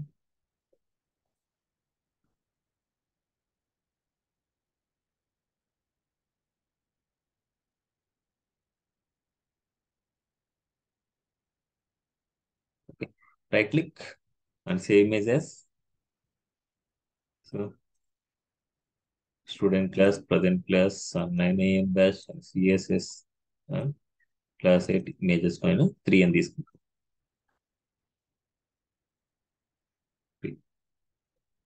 3.jpg అనమాట మనకి. 3.jpg. ఇక్కడ వచ్చేసి మనకు images slash 3.jpg. Okay. 3 images ఇచ్చేసాను. Okay. So now see this 3 images మనకు వచ్చేసాయి. కానీ మనకి ఇక్కడ బ్యాక్గ్రౌండ్ లో కనిపించేది ఒక ఇమేజ్ ఉంది, రిమైనింగ్ 3 ఇక్కడ ఉన్నాయి. సో మనకు కనిపించట్లేదు. సో ఈ కేసెస్ లో మనకి ఫస్ట్ వాల్యూ ఫస్ట్ లో కనిపిస్తుంది, సెకండ్ వాల్యూ దీని బాటమ్ లో కనిపిస్తుంది, థర్డ్ వాల్యూ వీటన్నిటికంటే బాటమ్ లో కనిపిస్తుంది. అంటే చివరి వాల్యూని మాత్రమే మనం బ్యాక్గ్రౌండ్ సైజ్ కవర్ గా పెట్టుకోవచ్చు. చివరి వాల్యూని మాత్రమే బ్యాక్గ్రౌండ్ సైజ్ కవర్ గా పెట్టుకోవచ్చు. ఇప్పుడు మనకి నో రిపీట్. ఇక్కడ ఏంటంటే మనకి నో రిపీట్, అన్ని వాల్యూస్ మనకి నో రిపీట్ అనమాట. మనకి అన్ని వాల్యూస్ మనకి నో రిపీట్. ఒక సింగిల్ వాల్యూ రాస్తే అన్నిటికీ అది అప్లై అవుతుంది. కానీ ఈ కేసెస్ లో లాస్ట్ వాల్యూకి మాత్రమే మనకు కవర్ రావాలి, రిమైనింగ్ వాల్యూస్ అన్నిటికీ కొద్దిగా సమ్ పిక్సెల్స్ లో కావాలి.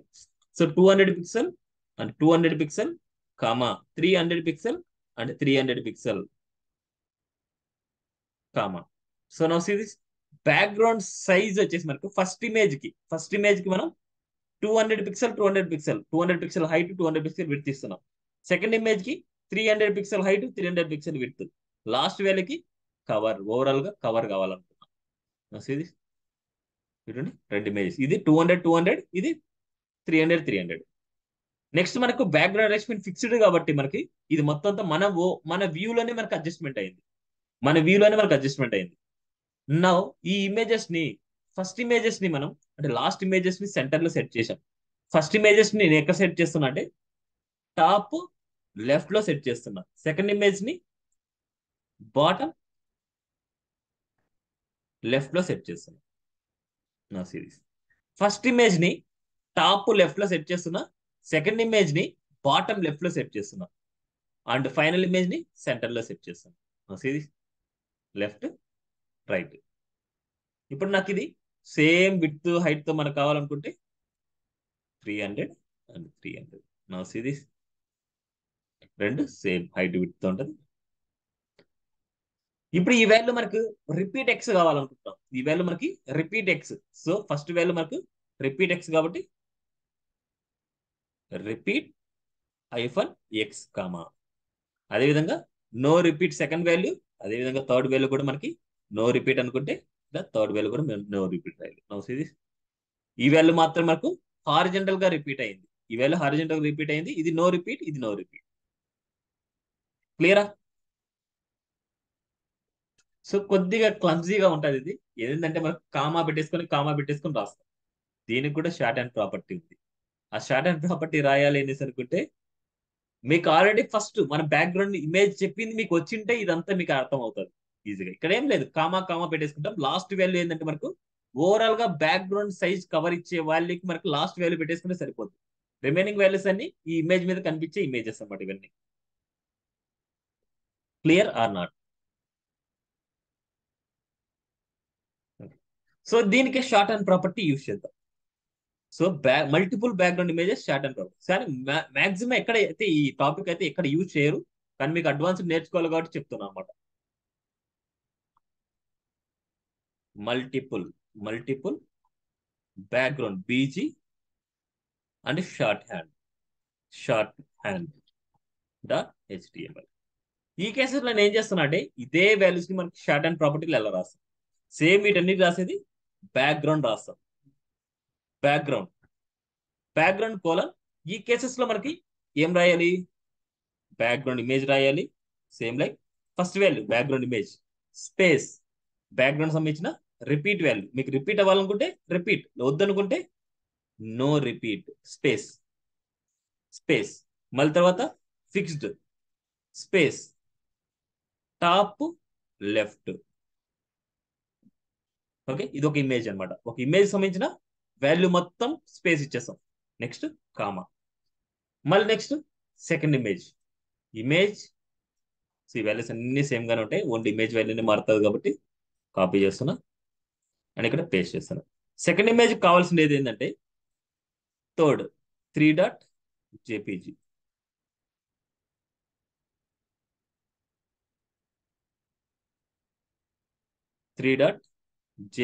అనమాట.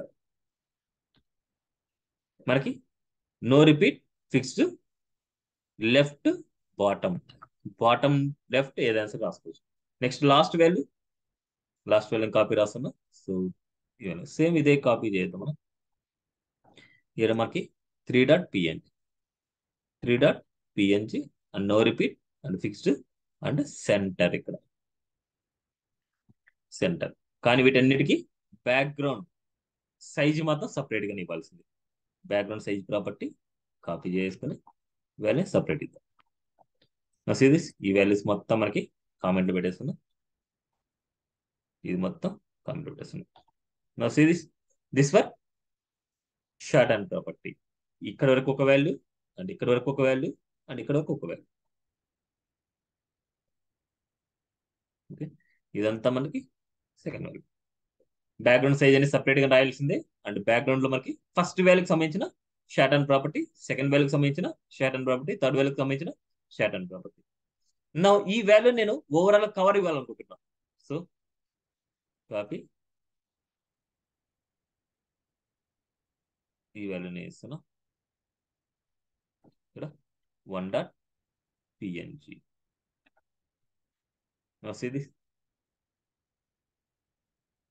ఈ వాల్యూ కదా మనకి. ఈ వాల్యూని open right click and open live server. Overall గా ఈ వాల్యూ వచ్చింది మనకి బ్యాక్గ్రౌండ్ ఇమేజ్. సో ఈ వాల్యూని డిఫరెంట్ చేశాను. ఓకే, క్లియరా? సో ఎలా రాసుకునే దాన్ని బట్టి మీకు మీ చాయిస్ అనమాట. Clear are not? ఏం డౌట్ ఉందా?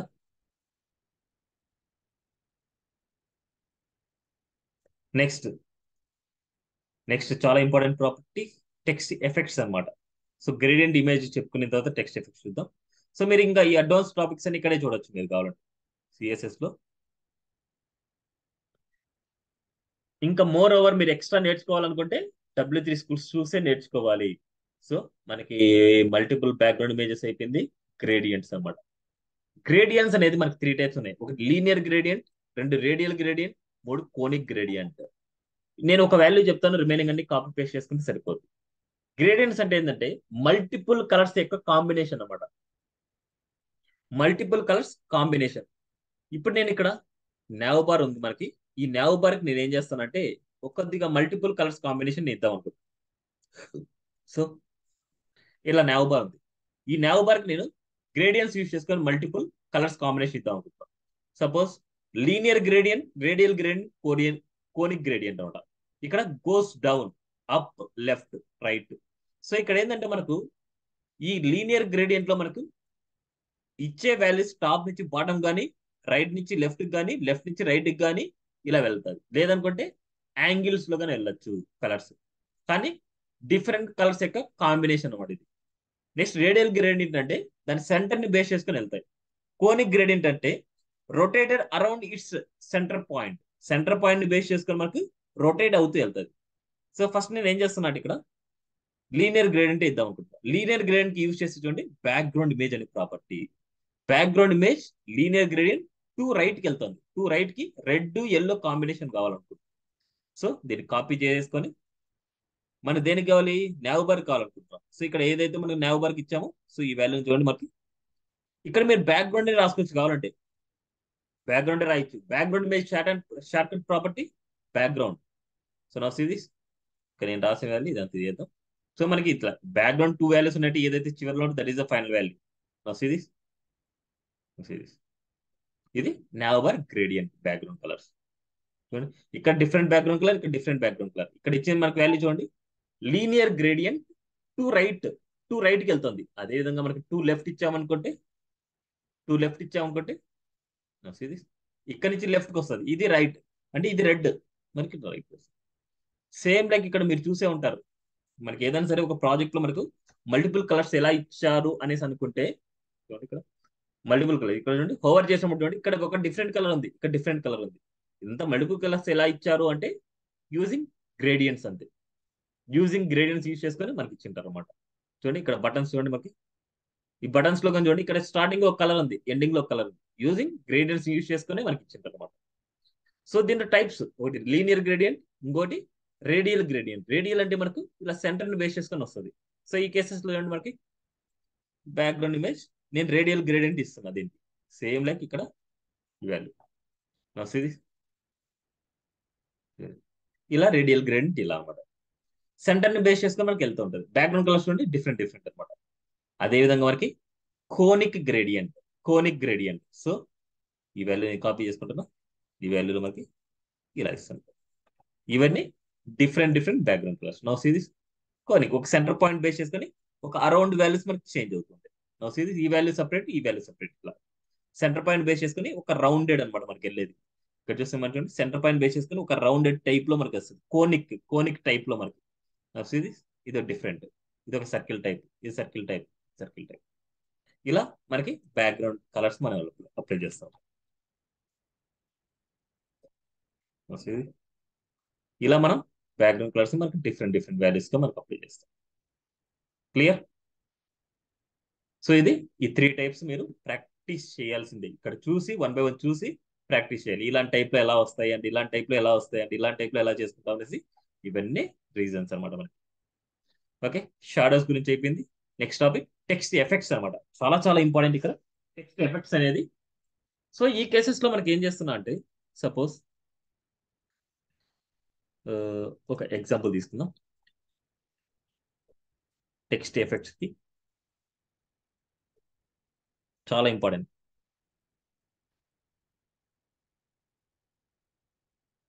Text effects dot HTML. ఈ కేసులో మనకి HTML5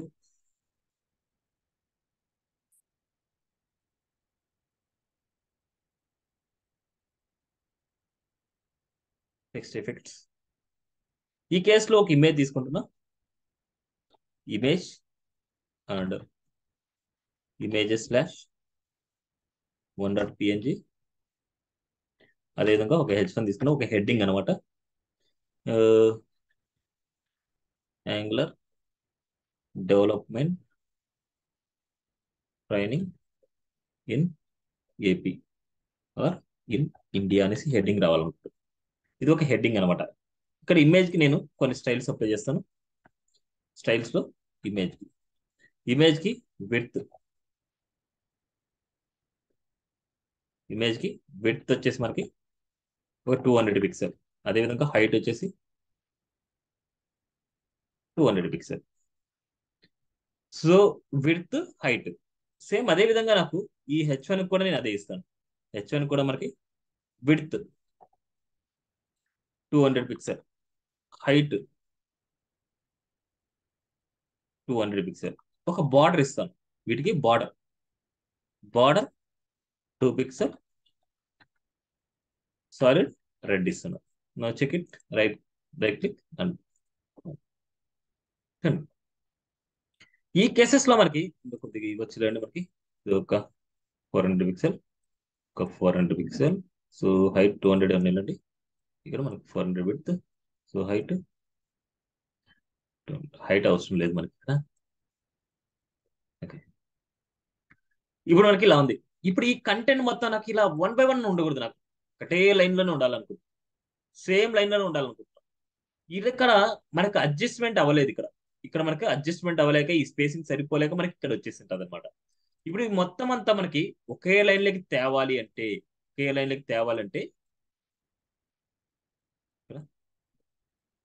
యూజ్ చేసే property white space no rap అనమాట. White space white space no rap అనేది ప్రాపర్టీ ఉంటుంది. No rap, white space no rap అంటే మనకి ఏంటంటే ఇలా వైట్ స్పేస్ ఏం లేకుండా మొత్తం అంతా ఇలా వచ్చేస్తుంది. ఇప్పుడు మనకి ఇక్కడ ఏంటంటే ఈ వాల్యూ ఇక్కడ ఎక్సీడ్ అయిన వాల్యూస్ నాకు కనపడకూడదు. కనపడకూడదు అంటే ఓవర్ఫ్లో హీటర్ ఇలా. కానీ ఇక్కడ చూడండి, మనకి డెవలప్మెంట్ అనేసి ఉంది. అంటే ఇక్కడ ఇంకా ఒక టెక్స్ట్ ఉంది అనేసి నేను చెప్పాలనుకుంటున్నాను. దీంట్లో టెక్స్ట్ ఉంది అనేసి నేను చెప్పాలనుకుంటున్నాను. అలా చెప్పాలంటే టెక్స్ట్ ఓవర్ఫ్లో ఎలిప్సెస్ అనమాట. ఎలిప్సెస్ అనే ప్రాపర్టీ యూజ్ చేస్తే మనకి ఏమవుతుందంటే డాట్ వస్తుంది. ఇంకా ఉంది అనేసి ఇండికేషన్ అనమాట ఇది. సో ఇది ఇలా. ఓకే, ఈ టెక్స్ట్ ఎఫెక్ట్స్ లో మనకి ఏదైనా సరే మనకి 1 by 1 ఉంది అనుకుంటే, మనకి ఒకటే సింగిల్ లైన్ లో కావాలనుకుంటే white space no rap. Overflow అయిన కంటెంట్ హైడ్ చేయాలంటే ఓవర్ఫ్లో ఇడాను. ఇన్ కేసు ఇంకా ఉంది అని చెప్పాలి అనేసి అనుకుంటే టెక్స్ట్ ఓవర్ఫ్లో ఎలిప్సెస్. ఓకే, చాలా ఇంపార్టెంట్ ఇవన్నీ. సో ఎక్కడైనా సరే మనకి స్ట్రక్చర్ మనకి చేయాలంటే ఇక్కడ ఈ ప్రాపర్టీస్ అన్ని ఇక్కడే ఉంటాయి అనమాట. ఇవన్నీ చూస్తే మీకు అర్థమవుతాయి. నెక్స్ట్ మనకి ఇంకో ఎగ్జాంపుల్ మీరు ఇక్కడ అబ్జర్వ్ చేసి ఉంటే, సపోజ్ మనకి ఈక్వల్ కాలమ్స్ అన్ఈక్వల్ కాలమ్స్ అనేసి మీకు టాపిక్ చెప్పాను. Equal and unequal. సో ఇక్కడ ఈ కేసెస్ లో మనకి ఈక్వల్ అన్ఈక్వల్ కాలమ్స్ లో మనకి ఇక్కడ చూసినప్పుడు కార్నర్స్ అన్ని మనకి నీట్ గా అడ్జస్ట్మెంట్ అయితే, కార్నర్స్ అన్ని నీట్ గా అడ్జస్ట్మెంట్ అయితే ఈ కేసులో కాలమ్స్ అన్ని అంటే ఇక్కడ ఉండే వాల్యూస్ అన్ని నీట్ గా అడ్జస్ట్మెంట్ చేద్దాం అనుకుంటున్నా. సో ఇక్కడ వచ్చేసి మనకి టెక్స్ట్ లైన్ జస్టిఫై ఈ కేసులో చూడండి, ఇలా అడ్జస్ట్మెంట్ అయినప్పుడు మనకి చూడండి స్పేసింగ్స్ అనేది ఎక్కువ వస్తాయి. వీటి మధ్యలో స్పేసింగ్స్ ఎందుకు ఇంత వస్తాయి అంటే ఇక్కడ వర్డ్స్ బ్రేక్ చేసుకోవు. ఇవి వర్డ్స్ ని బ్రేక్ చేసుకోవన్నమాట. అందుకోసం మనకి ఈ వర్డ్స్ ఎంతవరకు అయితే కాంబినేషన్ మనకి నీట్ గా ఉంటుందో ఆ ఎండింగ్ అంతా మనకు అలా అడ్జస్ట్మెంట్ అయిపోద్ది. ఇక్కడ స్పేసింగ్ వచ్చినా సరే మనకు ఈ వాల్యూ మొత్తం మనకు అడ్జస్ట్మెంట్ అయిపోద్ది ఎండింగ్ లో. ఈ కేసెస్ లో చాలా రాంగ్ అనమాట. అందుకోసం ఇలాంటి కేసెస్ లో మనం ఏం చేస్తామంటే వర్డ్ బ్రేక్ అనమాట. వర్డ్ బ్రేక్ అనే ప్రాపర్టీ యూజ్ చేస్తాం. Word break. సో ఇక్కడ నేను ఇక్కడ ఎగ్జాంపుల్ చెప్పట్లేదు, ఏరే చెప్తున్నా. వర్డ్ బ్రేక్ కావాలన్నమాట. సో ఈ కేసెస్ లో మనకి ఇది అవసరం లేదు, ఇది వాడకూడదు. వర్డ్ బ్రేక్ కాల్ అనేది మనకి ఏంటంటే కార్నర్స్ లో మనకి ఏదైనా సరే వర్డ్ వచ్చింది అంటే ఆ వర్డ్ బ్రేక్ చేసి నెక్స్ట్ లైన్ లోకి పంపిస్తాయి. ఇక్కడ చూడండి మనకు సింగిల్ వాల్యూని కూడా మనకి బ్రేక్ చేస్తుంది. మన కార్నర్స్ అనేవి నీట్ గా ఉంటాయి అండ్ వర్డ్స్ ని బ్రేక్ చేస్తాయి. ఓకే, ఇలాంటి కేసులో మనకి వర్డ్స్ బ్రేక్ అవుతాయి కానీ చూడడానికి చాలా నీట్ గా ఉంటుంది. అదేవిధంగా టెక్స్ట్ లైన్ జస్టిఫైనెస్ మనం యూజ్ చేసినప్పుడు మనకి కొద్దిగా ప్రాబ్లం అవుతుంది.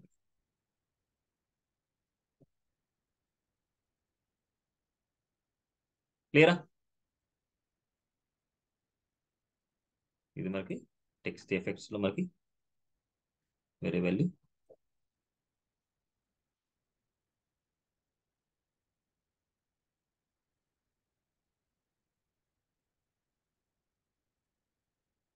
ఇక్కడ మనకి చెప్పిన వాల్యూ వచ్చేసి మనకి వర్డ్ బ్రేక్ వర్డ్ బ్రేక్ చాలా ఇంపార్టెంట్ మనకి ఇది. ఓకే, అందుకే ఇక్కడ చెప్పాను వర్డ్ బ్రేక్ కావాలన్నమాట. ఒక సింగిల్ వర్డ్ మనం బ్రేక్ చేసుకోవాలంటే వర్డ్ బ్రేక్ వర్డ్ అనమాట. వర్డ్ బ్రేక్ వర్డ్ అనేసి ఒక సింగిల్ వర్డ్ చేసుకోవాలనుకుంటే, ఇక్కడ అన్ని వర్డ్స్ మనం చేసుకోవాలంటే word break sorry word break కావాలనేసి మనం యూజ్ చేస్తాం. ఓకే, సో ఆ వాల్యూస్ అన్ని ఇక్కడ ఉంటుంది. ఒక సింగిల్ వాల్యూ మనకు ఉంది అని, సింగిల్ వర్డ్ మనకు ఉంది అనుకుంటే వర్డ్ బ్రేక్ వర్డ్ అనమాట. Word break word. And next all values మనకి ఇలాగే ఉన్నాయనుకుంటే అన్ని కట్ చేసుకోవాలంటే word break all. Okay, word break all, word break word. Okay, ఇవి చాలా చాలా ఇంపార్టెంట్. ఇంకా నెక్స్ట్ ఏదైనా సరే వర్టికల్ గా మీరు అలైన్మెంట్ చేసుకోవాలంటే ఇక్కడ రైట్ మోడ్ అనమాట. Right mode horizontal, right mode vertical, right mode vertical. ఇక్కడ వచ్చేసి ఆర్టిఎల్ right to left and right to left. Okay, దీన్ని వచ్చేసి మీరు ఇలా రాసుకోవాలనుకుంటే ఇలా వర్టికల్. ఓకే, వర్టికల్ గా అనమాట. Okay, next 2D transform, 3D transform. 2D transform అనేది ఓన్లీ 2D డైరెక్షన్ లో ఏమైనా సరే జరిగే యాక్షన్ అనమాట. ఓన్లీ 2D డైరెక్షన్ లో జరిగే యాక్షన్ ని 2D డైరెక్షన్ అంటారు. సో నార్మల్ గా ఈ 2D డైరెక్షన్ లో మనకి ట్రాన్స్ఫార్మ్ అనే ప్రాపర్టీని వాడతాం. 3D డైరెక్షన్ కూడా మనం ట్రాన్స్ఫార్మ్ అనే ప్రాపర్టీని వాడతాం. ఇదైనా సరే దీనికి వచ్చే వాల్యూస్ ఏంటంటే మనకు translate, rotate, scale X, scale why, skew. అంటే scale X, scale why, scale skew. అంటే ఇవి చాలు మనకి ఏదైనా సరే ఎఫెక్ట్స్ చేసేటప్పుడు ఇవి నేర్చుకుంటే చాలు మనకి. అదే విధంగా 3D ట్రాన్స్ఫార్మ్ లో rotate X, rotate why, rotate Z. వీటిని ప్రాక్టికల్ గా నేను చేసి చూపిస్తాను మీకు. సో వీటిని ప్రాక్టికల్ గా చేసి చూపిస్తాను. ఫస్ట్ మనకి ఏదైనా సరే మనకు ఫస్ట్ వీటి గురించి నేర్చుకుందాం. ఫస్ట్ మనకి 2D ట్రాన్స్ఫార్మ్ లో మనకి అంటే ఏంటి. ఫస్ట్ ట్రాన్స్లేట్ అన్నమాట. ట్రాన్స్లేట్ అనేది ఏంటంటే మన టూ వాల్యూస్ మనం పాస్ చేస్తాం. ఆల్రెడీ ఒరిజినల్ వాల్యూకి లెఫ్ట్ సైడ్ లో టాప్ లో మనకి ఏదైనా సరే స్పేసింగ్స్ రావాలనుకుంటాం. ఇలా స్పేసింగ్స్ రావాలనుకుంటే ట్రాన్స్లేట్ అనేసి యూజ్ చేసుకుంటాం. ట్రాన్స్లేట్ ఎక్స్ యాక్సిస్ లో అంటే హారిజెంటల్ గా 50 పిక్సెల్, వర్టికల్ గా 100 పిక్సెల్ అనేసి దాని మీనింగ్ అనమాట. హారిజెంటల్ గా 50% అంటే ఇలా. సో మనకి ఒక ఎగ్జాంపుల్ తీసుకుందాం ఇక్కడ. సో మనకి 2D ట్రాన్స్ఫార్మ్. సో మీకు ప్రాక్టికల్ గా నేర్చుకుంటేనే మీకు అర్థమవుతుంది. ఇది వచ్చేసి మనకు 2D ట్రాన్స్ఫార్మ్ .html. ఈ కేసెస్ లో మనం ఇదే తీసుకుంటున్న ఎగ్జాంపుల్. సో చాలా చాలా ఇంపార్టెంట్. డిజైనింగ్ పర్పస్ చాలా ఇంపార్టెంట్ ఇది. అంటే యానిమేషన్స్ అప్లై చేయడం ప్రకారం ఇవన్నీ చాలా ఇంపార్టెంట్ అనమాట. సో అండర్స్టాండ్ చేసుకోవడం కొద్దిగా టఫే, కానీ చాలా ఈజీ. అర్థం చేసుకుంటే చాలా ఈజీ. 3D. సో ఇక్కడ ఏం చేస్తున్నా ఒక డివ్ తీసుకుంటున్నా. ఒక డివ్ క్లాస్ div1 తీసుకుంటున్నా. Class div1. సో ఇక్కడ వచ్చేసి మనం .div1 కి నేను బ్యాక్గ్రౌండ్ కలర్. సో బ్యాక్గ్రౌండ్ వచ్చేసి రెడ్ తీసుకుంటున్నా. And height 200 pixel and width 200 pixel. ఈ కేసెస్ లో నేను ఏం చేస్తున్నా అంటే ఇప్పుడు ఫస్ట్ ఒక వాల్యూ చూద్దాం. మనకి ఈ వాల్యూ ఇలా ఉంది. ఈ వాల్యూకి నేను ఏం చేస్తున్నా అంటే ఇంకొక వాల్యూ తీసుకుందాం. ఇంకో వాల్యూ కూడా ఇదే వాల్యూస్ ఇచ్చేసి మీకు చేంజెస్ చూపిస్తాను. div2 తీసుకుంటున్నా. div2 కూడా నేను ఇదే వాల్యూస్ ఇస్తున్నా. div1 .div2. ఇక నేను మార్జిన్ బాటం ఇద్దాం, అంటే డిఫరెన్స్ తెలియడానికి. మార్జిన్ బాటం 10 పిక్సెల్ ఇస్తాను. నా సిరీస్ ఇలా ఉంది. ఇప్పుడు ఈ వాల్యూకి div2కి వచ్చేసి ట్రాన్స్లేట్ అప్లై చేస్తాను. ఈ div2కి నేను first .div2 transform property translate మనకి ఏంటంటే 30 pixel X axis, 50 pixel why axis. 30 pixel left side, 50 pixel top నుంచి. 30 పిక్సెల్ అండ్ 50 పిక్సెల్ ఇలా సైడ్ అయింది. మీకు ఎస్టర్డే మీకు ట్రాన్స్లేట్ -50% అనేసి ఇచ్చాం. సో ఇక్కడ నేను ఫస్ట్ నేను 50% ఇస్తాను. 50% అండ్ 50%. అంటే మనకు ఉండే హైట్ లో విడ్త్ లో వచ్చేసి ఫస్ట్ విడ్త్ వచ్చేసి మనకు 50% రైట్కి వెళ్ళాలి, 50% బాటంకి రావాలి. దాని మీన్ 50% బాటంకి, 50% లెఫ్ట్ కి. ఇప్పుడు నేనేమంటున్నా -50% అంటే రివర్స్ లో వెళ్తుంది. -50% అంటే ఉండే వాల్యూకి ఆఫ్ ఆఫ్. చూడండి మనకి ఇది పాయింట్. ఈ పాయింట్ లో మనకి విడ్త్ లెఫ్ట్ కి వెళ్తుంది, హైట్ లెఫ్ట్ కి వెళ్తుంది. అందుకోసం మనకి ఈ కార్నర్ బిట్ ఇప్పుడు మనకి ఇక్కడ కౌంట్ చేసుకున్న మనకి ఇదంతా 100 పిక్సెల్ ఉంటుంది. ఏడు వెళ్ళిన వాల్యూ 100 పిక్సెల్ ఉంటుంది. ఓకే, ఎగ్జాక్ట్ గా సెంటర్ పాయింట్ ఇక్కడ కూర్చుంటుంది. ఓకే, ఇలా మనకి ఎస్టర్డే చెప్పింది మనకు దాంట్లో ఉండే వాల్యూస్ లో మనకి ఇలా రివర్స్ లో మనకి వెళ్ళడం. క్లియరా? నెక్స్ట్ ఇదే వాల్యూలో నేను ఏదైనా సరే ఒక టెక్స్ట్ తీసుకున్నా. సో 20 అనేసి నేను టెక్స్ట్ తీసుకుంటున్నా. 20 అని తీసుకున్నా. ఇక్కడ మనకి 20 తీసుకుంటాం. ఈ వాల్యూలు మనకి ఈ వాల్యూనే ఈ వాల్యూకి చేయండి. Next property. సో నేను ఇక్కడ ఇది ఒక వాల్యూ అయిపోయింది. నెక్స్ట్ మళ్ళీ ట్రాన్స్ఫార్మ్. ట్రాన్స్ఫార్మ్ రొటేట్ అనమాట. రొటేట్ వాల్యూ ఇక్కడ ఏంటంటే డిగ్రీ అనేసి ఇవ్వాలి. సో 90 డిఈజీ అనేసి ఇవ్వాలి. డిఈజీ డిగ్రీ అనేసి 90 డిగ్రీ. Rotate 90 degree. నా సిరీస్ 90 డిగ్రీ అయింది కాబట్టి మనకి ఇక్కడ చూడండి ఇలా రొటేట్ అయింది. ఇలా రొటేట్ అయింది. మీకు చూడండి ఇక్కడ 20 అనేది మనకు 90 డిగ్రీలో రొటేట్ అయింది. అదే విధంగా మనకి 45 డిగ్రీతో మనం రొటేట్ అవ్వాలనుకుంటున్నాం. 45 డిగ్రీ 45 డిగ్రీతో రొటేట్ అయింది. ఓకే, 45 డిగ్రీతో రొటేట్ అయింది మనకి. ఓకే, ఇది రొటేట్. అదే విధంగా ట్రాన్స్ఫార్మ్ స్కేల్ అనమాట. స్కేల్లో మనకి ఏంటంటే జూమ్ ఇన్ జూమ్ అవుట్ చేసుకోవడానికి స్కేల్ యూజ్ చేస్తాం. జూమ్ ఇన్ అనేది ఇప్పుడు నార్మల్గా చూడండి 300 పిక్సెల్ 300 పిక్సెల్ అనేసి ఇస్తున్నాం. దీని మీనింగ్ ఏంటంటే సారీ ఇక్కడ 300 పిక్సెల్ కాదు, 3, 2, 2 2, అంటే దాని మీనింగ్ ఏంటంటే ఇక్కడ ఉండే వాల్యూకి double అవ్వాలనేసి. Width first value, height second value. Width double అవ్వాలనేసి, height double అవ్వాలనేసి దాని మీనింగ్. 2 అంటే ఇది ఎంత అయింది చూడండి, చాలా డబల్ అయిపోయింది మరి. ఇక్కడ అంత మాత్రం కావాలంటే background colour మారుతాం. Background colour blue అనేసి ఇస్తున్నా. దీని మాత్రం నేను బ్యాక్గ్రౌండ్ కలర్ తీస్తాను. బ్లూ అయింది మనకి. రెడ్ కలర్ మనకి ఇక్కడ తీద్దాం. బ్యాక్గ్రౌండ్ కలర్ ఇక్కడ కానీ రాయాలి కదా. సో div1 కి బ్యాక్గ్రౌండ్ కలర్ సపరేట్ గా రాద్దాం. div1 కి background colour red. Okay, now see this. ఈ వాల్యూకి మనకి డబల్ విడ్త్ డబల్ హైట్ అనమాట. మనకి డబల్ విడ్త్ డబల్ హైట్. అదే విధంగా మనకి 1.5 అండ్ 1.5 ఇచ్చా అంటే ఒక వాల్యూ అండ్ 50%. ఒక వాల్యూ 50% మనకి ఇంక్రీజ్ అయినట్టు. ఓకే, ఒక వాల్యూ 50% ఇంక్రీజ్ అయినట్టు. అదే విధంగా 0.5 అండ్ 0.5 ఇస్తే ఇక్కడ ఉండే హైట్ విడ్త్ లో ఆఫ్ ఆఫ్ అన్నట్టు. అంటే 100 pixel 100 pixel. Now see this. ఇది 100 pixel 100 pixel of of. Okay, of of ఇది ఫుల్ విడ్త్ 200 అనమాట. ఇదిలా ఇదేంటంటే ఎక్స్ వాల్యూ వై వాల్యూ. ఇప్పుడు స్కేల్ ఎక్స్ అంటే మీరు ఓన్లీ విడ్త్ మాత్రం పెరగాలి. స్కేల్ ఎక్స్ అనేసి ఇస్తున్నాం. ఇక్కడ విడ్త్ మనకి 2 అవ్వాలి. విడ్త్ 2 అవ్వాలి అంటే విడ్త్ మాత్రం పెరగాలనేసి. హైట్ మాత్రం అలాగే ఉంటుంది, విడ్త్ మాత్రం పెరగాలనేసి. అదేవిధంగా మనకి స్కేల్ వై అంటే మనకు హైట్ మాత్రం మనం పెరగాలి. చూడండి, హైట్ మాత్రం పెరగాలి. అదేవిధంగా స్క్యూఎక్స్ స్క్యూవై ఇవన్నీ ఉన్నాయి మనకి.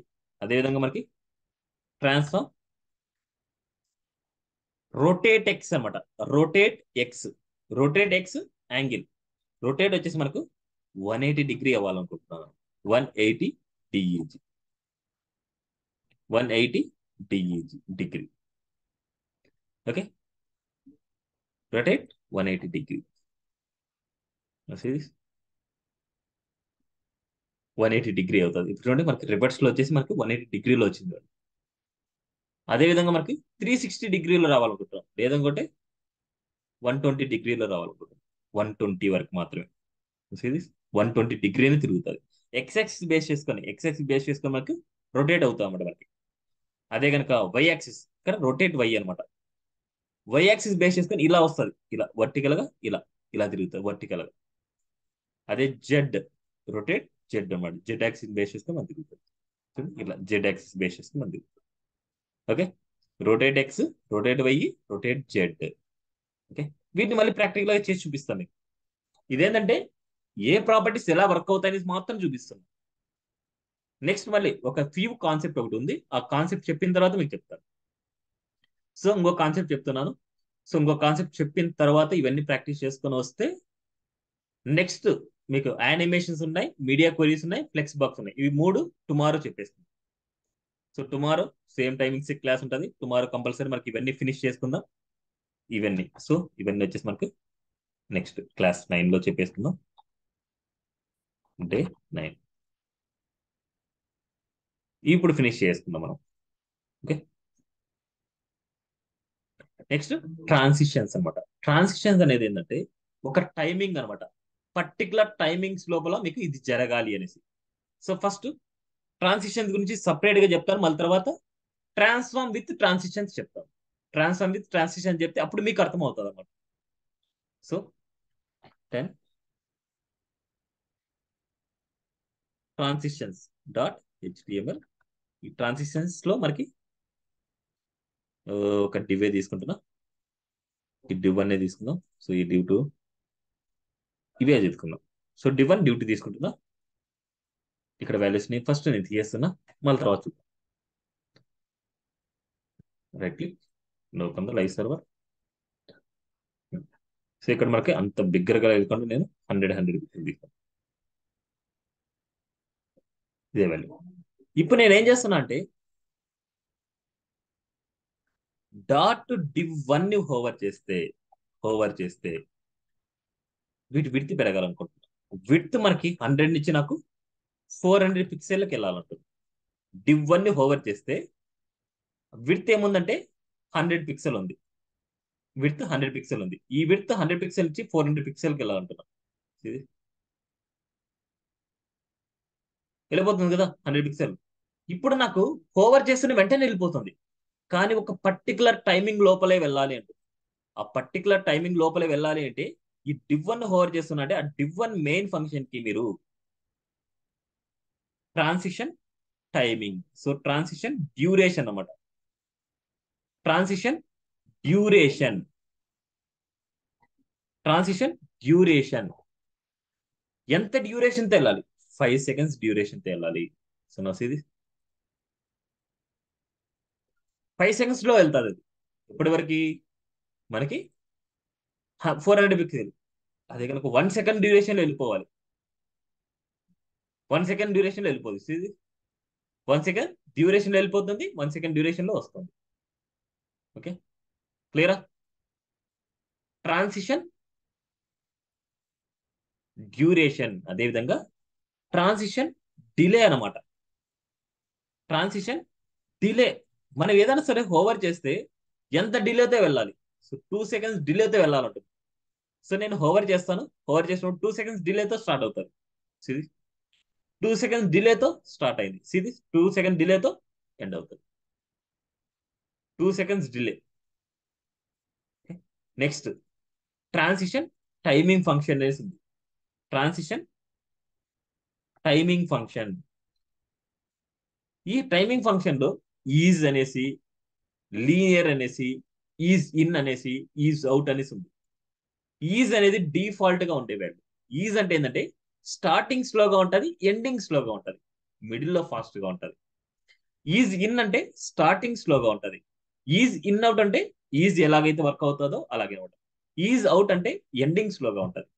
లీనియర్ అంటే స్టార్టింగ్ నుంచి ఎండింగ్ వరకు జరిగే యానిమేషన్ మొత్తం ఒకటే స్పీడ్ తో ఉంటుంది. ఓకే, సో ఇక్కడ నేను ఏం చేస్తున్నా అంటే ఈజ్ ఇన్ రాస్తున్నా. స్టార్టింగ్ స్లోగానే ఉంటుంది, ఎండింగ్ ఫాస్ట్ గా ఉంటుంది. డిలేతో చేస్తున్నా, డిలేతో మనకు చూడండి ఎండింగ్ ఫాస్ట్ గా ఉంది. స్టార్టింగ్ స్లోగా ఉంటుంది, ఎండింగ్ చూడండి చాలా ఫాస్ట్ గా ఉంటుంది. అలా మనకి ఈ వాల్యూస్ అనమాట. ఇప్పుడు ఈ వాల్యూస్ అన్నిటిని మనం ఒక షార్ట్ అండ్ ప్రాపర్టీలో రాసుకోవచ్చు. అది ఎలా అంటే ట్రాన్సిషన్, ట్రాన్సిషన్ ఇక్కడ ఏంటంటే ట్రాన్సిషన్ 2 సెకండ్స్ ఆర్ 3 సెకండ్స్ ఎంత డ్యూరేషన్ అనేసి, అంటే ఏ సైడ్ కి మీరు రాయాలి? విడ్త్ కి రాయాలనుకుంటున్నారా, హైట్ కి రాయాలనుకుంటున్నారా, ఏం రాయాలనుకుంటున్నారు అంటే నేను ఏం చేస్తానంటే ఆల్ సైట్స్ అని రాస్తాను. మనం ఏదైతే అనుకుంటామో ఆ సైట్స్ కానీ. అండ్ ఏది ఫంక్షన్, సో ఈజ్ ఇన్నా ఈజ్ అవుటా ఏంటి, ఈజ్ ఇన్. తర్వాత డిలే చేయాలనుకుంటే ఇక్కడ రాసుకోండి 1 సెకండ్ డిలేతో అనేసి, 2 సెకండ్స్ డిలేతో అనేసి, 3 సెకండ్స్ డిలేతో అనేసి ఇక్కడ రాసుకోవాలంటే రాసుకోవచ్చు. డిలే కావాలంటే లాస్ట్ వాల్యూతో మీరు రాసుకోవాలి. సో ఇదే షార్ట్ అండ్ ప్రాపర్టీ. ఇప్పుడు ఇదే చూడండి, ఇదే వాల్యూకి నేను డిలే రాయట్లేదు. నేను 2 సెకండ్స్ తో ఆల్ సైడ్స్, మీరు ఏ సైడ్ అయితే మీరు కావాలనుకుంటున్నారో ఆ సైడ్ కి మీరు అప్లై అవుతుంది. అండ్ ఈజ్ ఇన్ అనమాట. ఈజ్ ఇన్ అంటే స్టార్టింగ్ స్లోగా ఉంటుంది. స్టార్టింగ్ స్లోగా ఉంది, ఫాస్ట్ అండి. ఎండింగ్ ఫాస్ట్ గా ఉంది. ఇది starting slow, ending fast. Okay. అదే విధంగా ఈజ్ అవుట్ అని రాశానంటే, ఈజ్ అవుట్ రాస్తే స్టార్టింగ్ ఫాస్ట్ ఉంటుంది, స్టార్టింగ్ ఫాస్ట్, ఎండింగ్ స్లో. ఇది ఎండింగ్ స్మూత్ గా వెళ్తుంది. ఇది ఓకే. క్లియరా? ఏం డౌట్ ఉంది ఇక్కడ? ఏం డౌట్ ఉందా? సో నెక్స్ట్ ఇక్కడ ఇప్పుడు ట్రాన్స్ఫార్మ్ అండ్ ట్రాన్సిషన్ ని బేస్ చేసుకొని మనం చేద్దాం. ట్రాన్స్ఫార్మ్ అండ్ ట్రాన్సిషన్ బేస్ చేసుకొని నేను ఇక్కడే రాస్తాను. ఇక్కడ మనకి రొటేట్ కాకుండా స్కేల్, స్కేల్ అనేసి ఉంది కదా మనకు. అంటే జూమ్ అవుట్ అవ్వాలి. ఇది హోవర్ చేస్తే మనకు జూమ్ అవుట్ అవ్వాలనుకుంటున్నాం. దేన్ని హోవర్ చేస్తే డివ్ టూ ను హోవర్ చేస్తారు రాద్దాం. సో డాట్ డివ్ టూ ను హోవర్ చేస్తే ఇదే రాద్దాం. మనకి ఏముంది ఇక్కడ, మనకి డివ్ టూ ని హోవర్ చేస్తే, డివ్ టూ ను హోవర్ చేస్తే మనకు స్కేల్ అవ్వాలంటున్నాం. సో నా ఇదే కేసులో చూడండి, నేను హోవర్ రాశాను. ఇదే కేసులో మనకి డివ్ టూ మనకి ఉంది. సో డివ్ టూ ని నేను ఇంకా హోవర్, ఓకే ఇదంతా మనకి బ్లాక్ లెవెల్ కాబట్టి మనకు అలా ఉంది. హోవర్ చేయగానే మనకు వెళ్ళిపోతుంది. హోవర్ చేసినప్పుడు వెంటనే వెళ్ళిపోతుంది. మనకి ఇక్కడ ఏంటంటే ఎన్ని కామెంట్లు పెట్టేద్దాం, మనం కామెంట్ పెడదాం, ఎన్ని కామెంట్ పెడతాం అంటే మీకు కన్ఫ్యూజ్ అవ్వకుండా. ఇక్కడ హోవర్ చేసినప్పుడు బ్యాక్గ్రౌండ్ కలర్ అప్లై అవుతుంది. సో ఈ కేసులో నేను ఇది తీసి డివ్ టు సపరేట్ గా రాస్తాను. డివ్ టు సపరేట్ గా బ్యాక్గ్రౌండ్ కలర్ ఇస్తాను. ఇది బ్యాక్గ్రౌండ్ కలర్. ఇప్పుడు నేను హోవర్ చేయగానే చూడండి, హోవర్ చేయగానే లోపలికి వెళ్ళిపోతుంది. ఇది okay.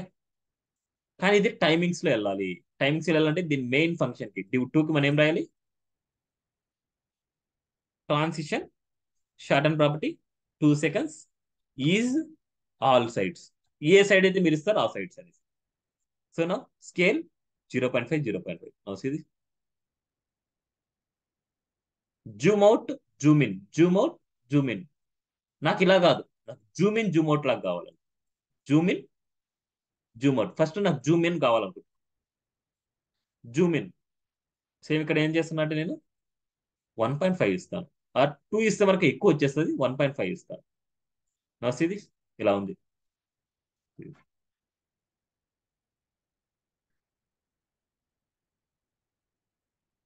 Clear? Zoom in, Zoom out, Zoom in, Zoom out. అలా మనకి ఎన్నో వాల్యూస్ ఉంటాయి. ఇక్కడ జూమ్ ఇన్ జూమ్ అవుట్ కాదు, రొటేట్ కావాలనుకుంటున్నాను. ఓవర్ చేసినప్పుడు నాకు రొటేట్ అవ్వాలనుకుంటున్నాను. Rotate 120 degree. ఇది రొటేట్ అయింది, 120 డిగ్రీ వరకే అయింది రొటేట్. అదేవిధంగా మనకి 360 డిగ్రీ వరకు కావాలనుకుంటున్నాం. 360 డిగ్రీ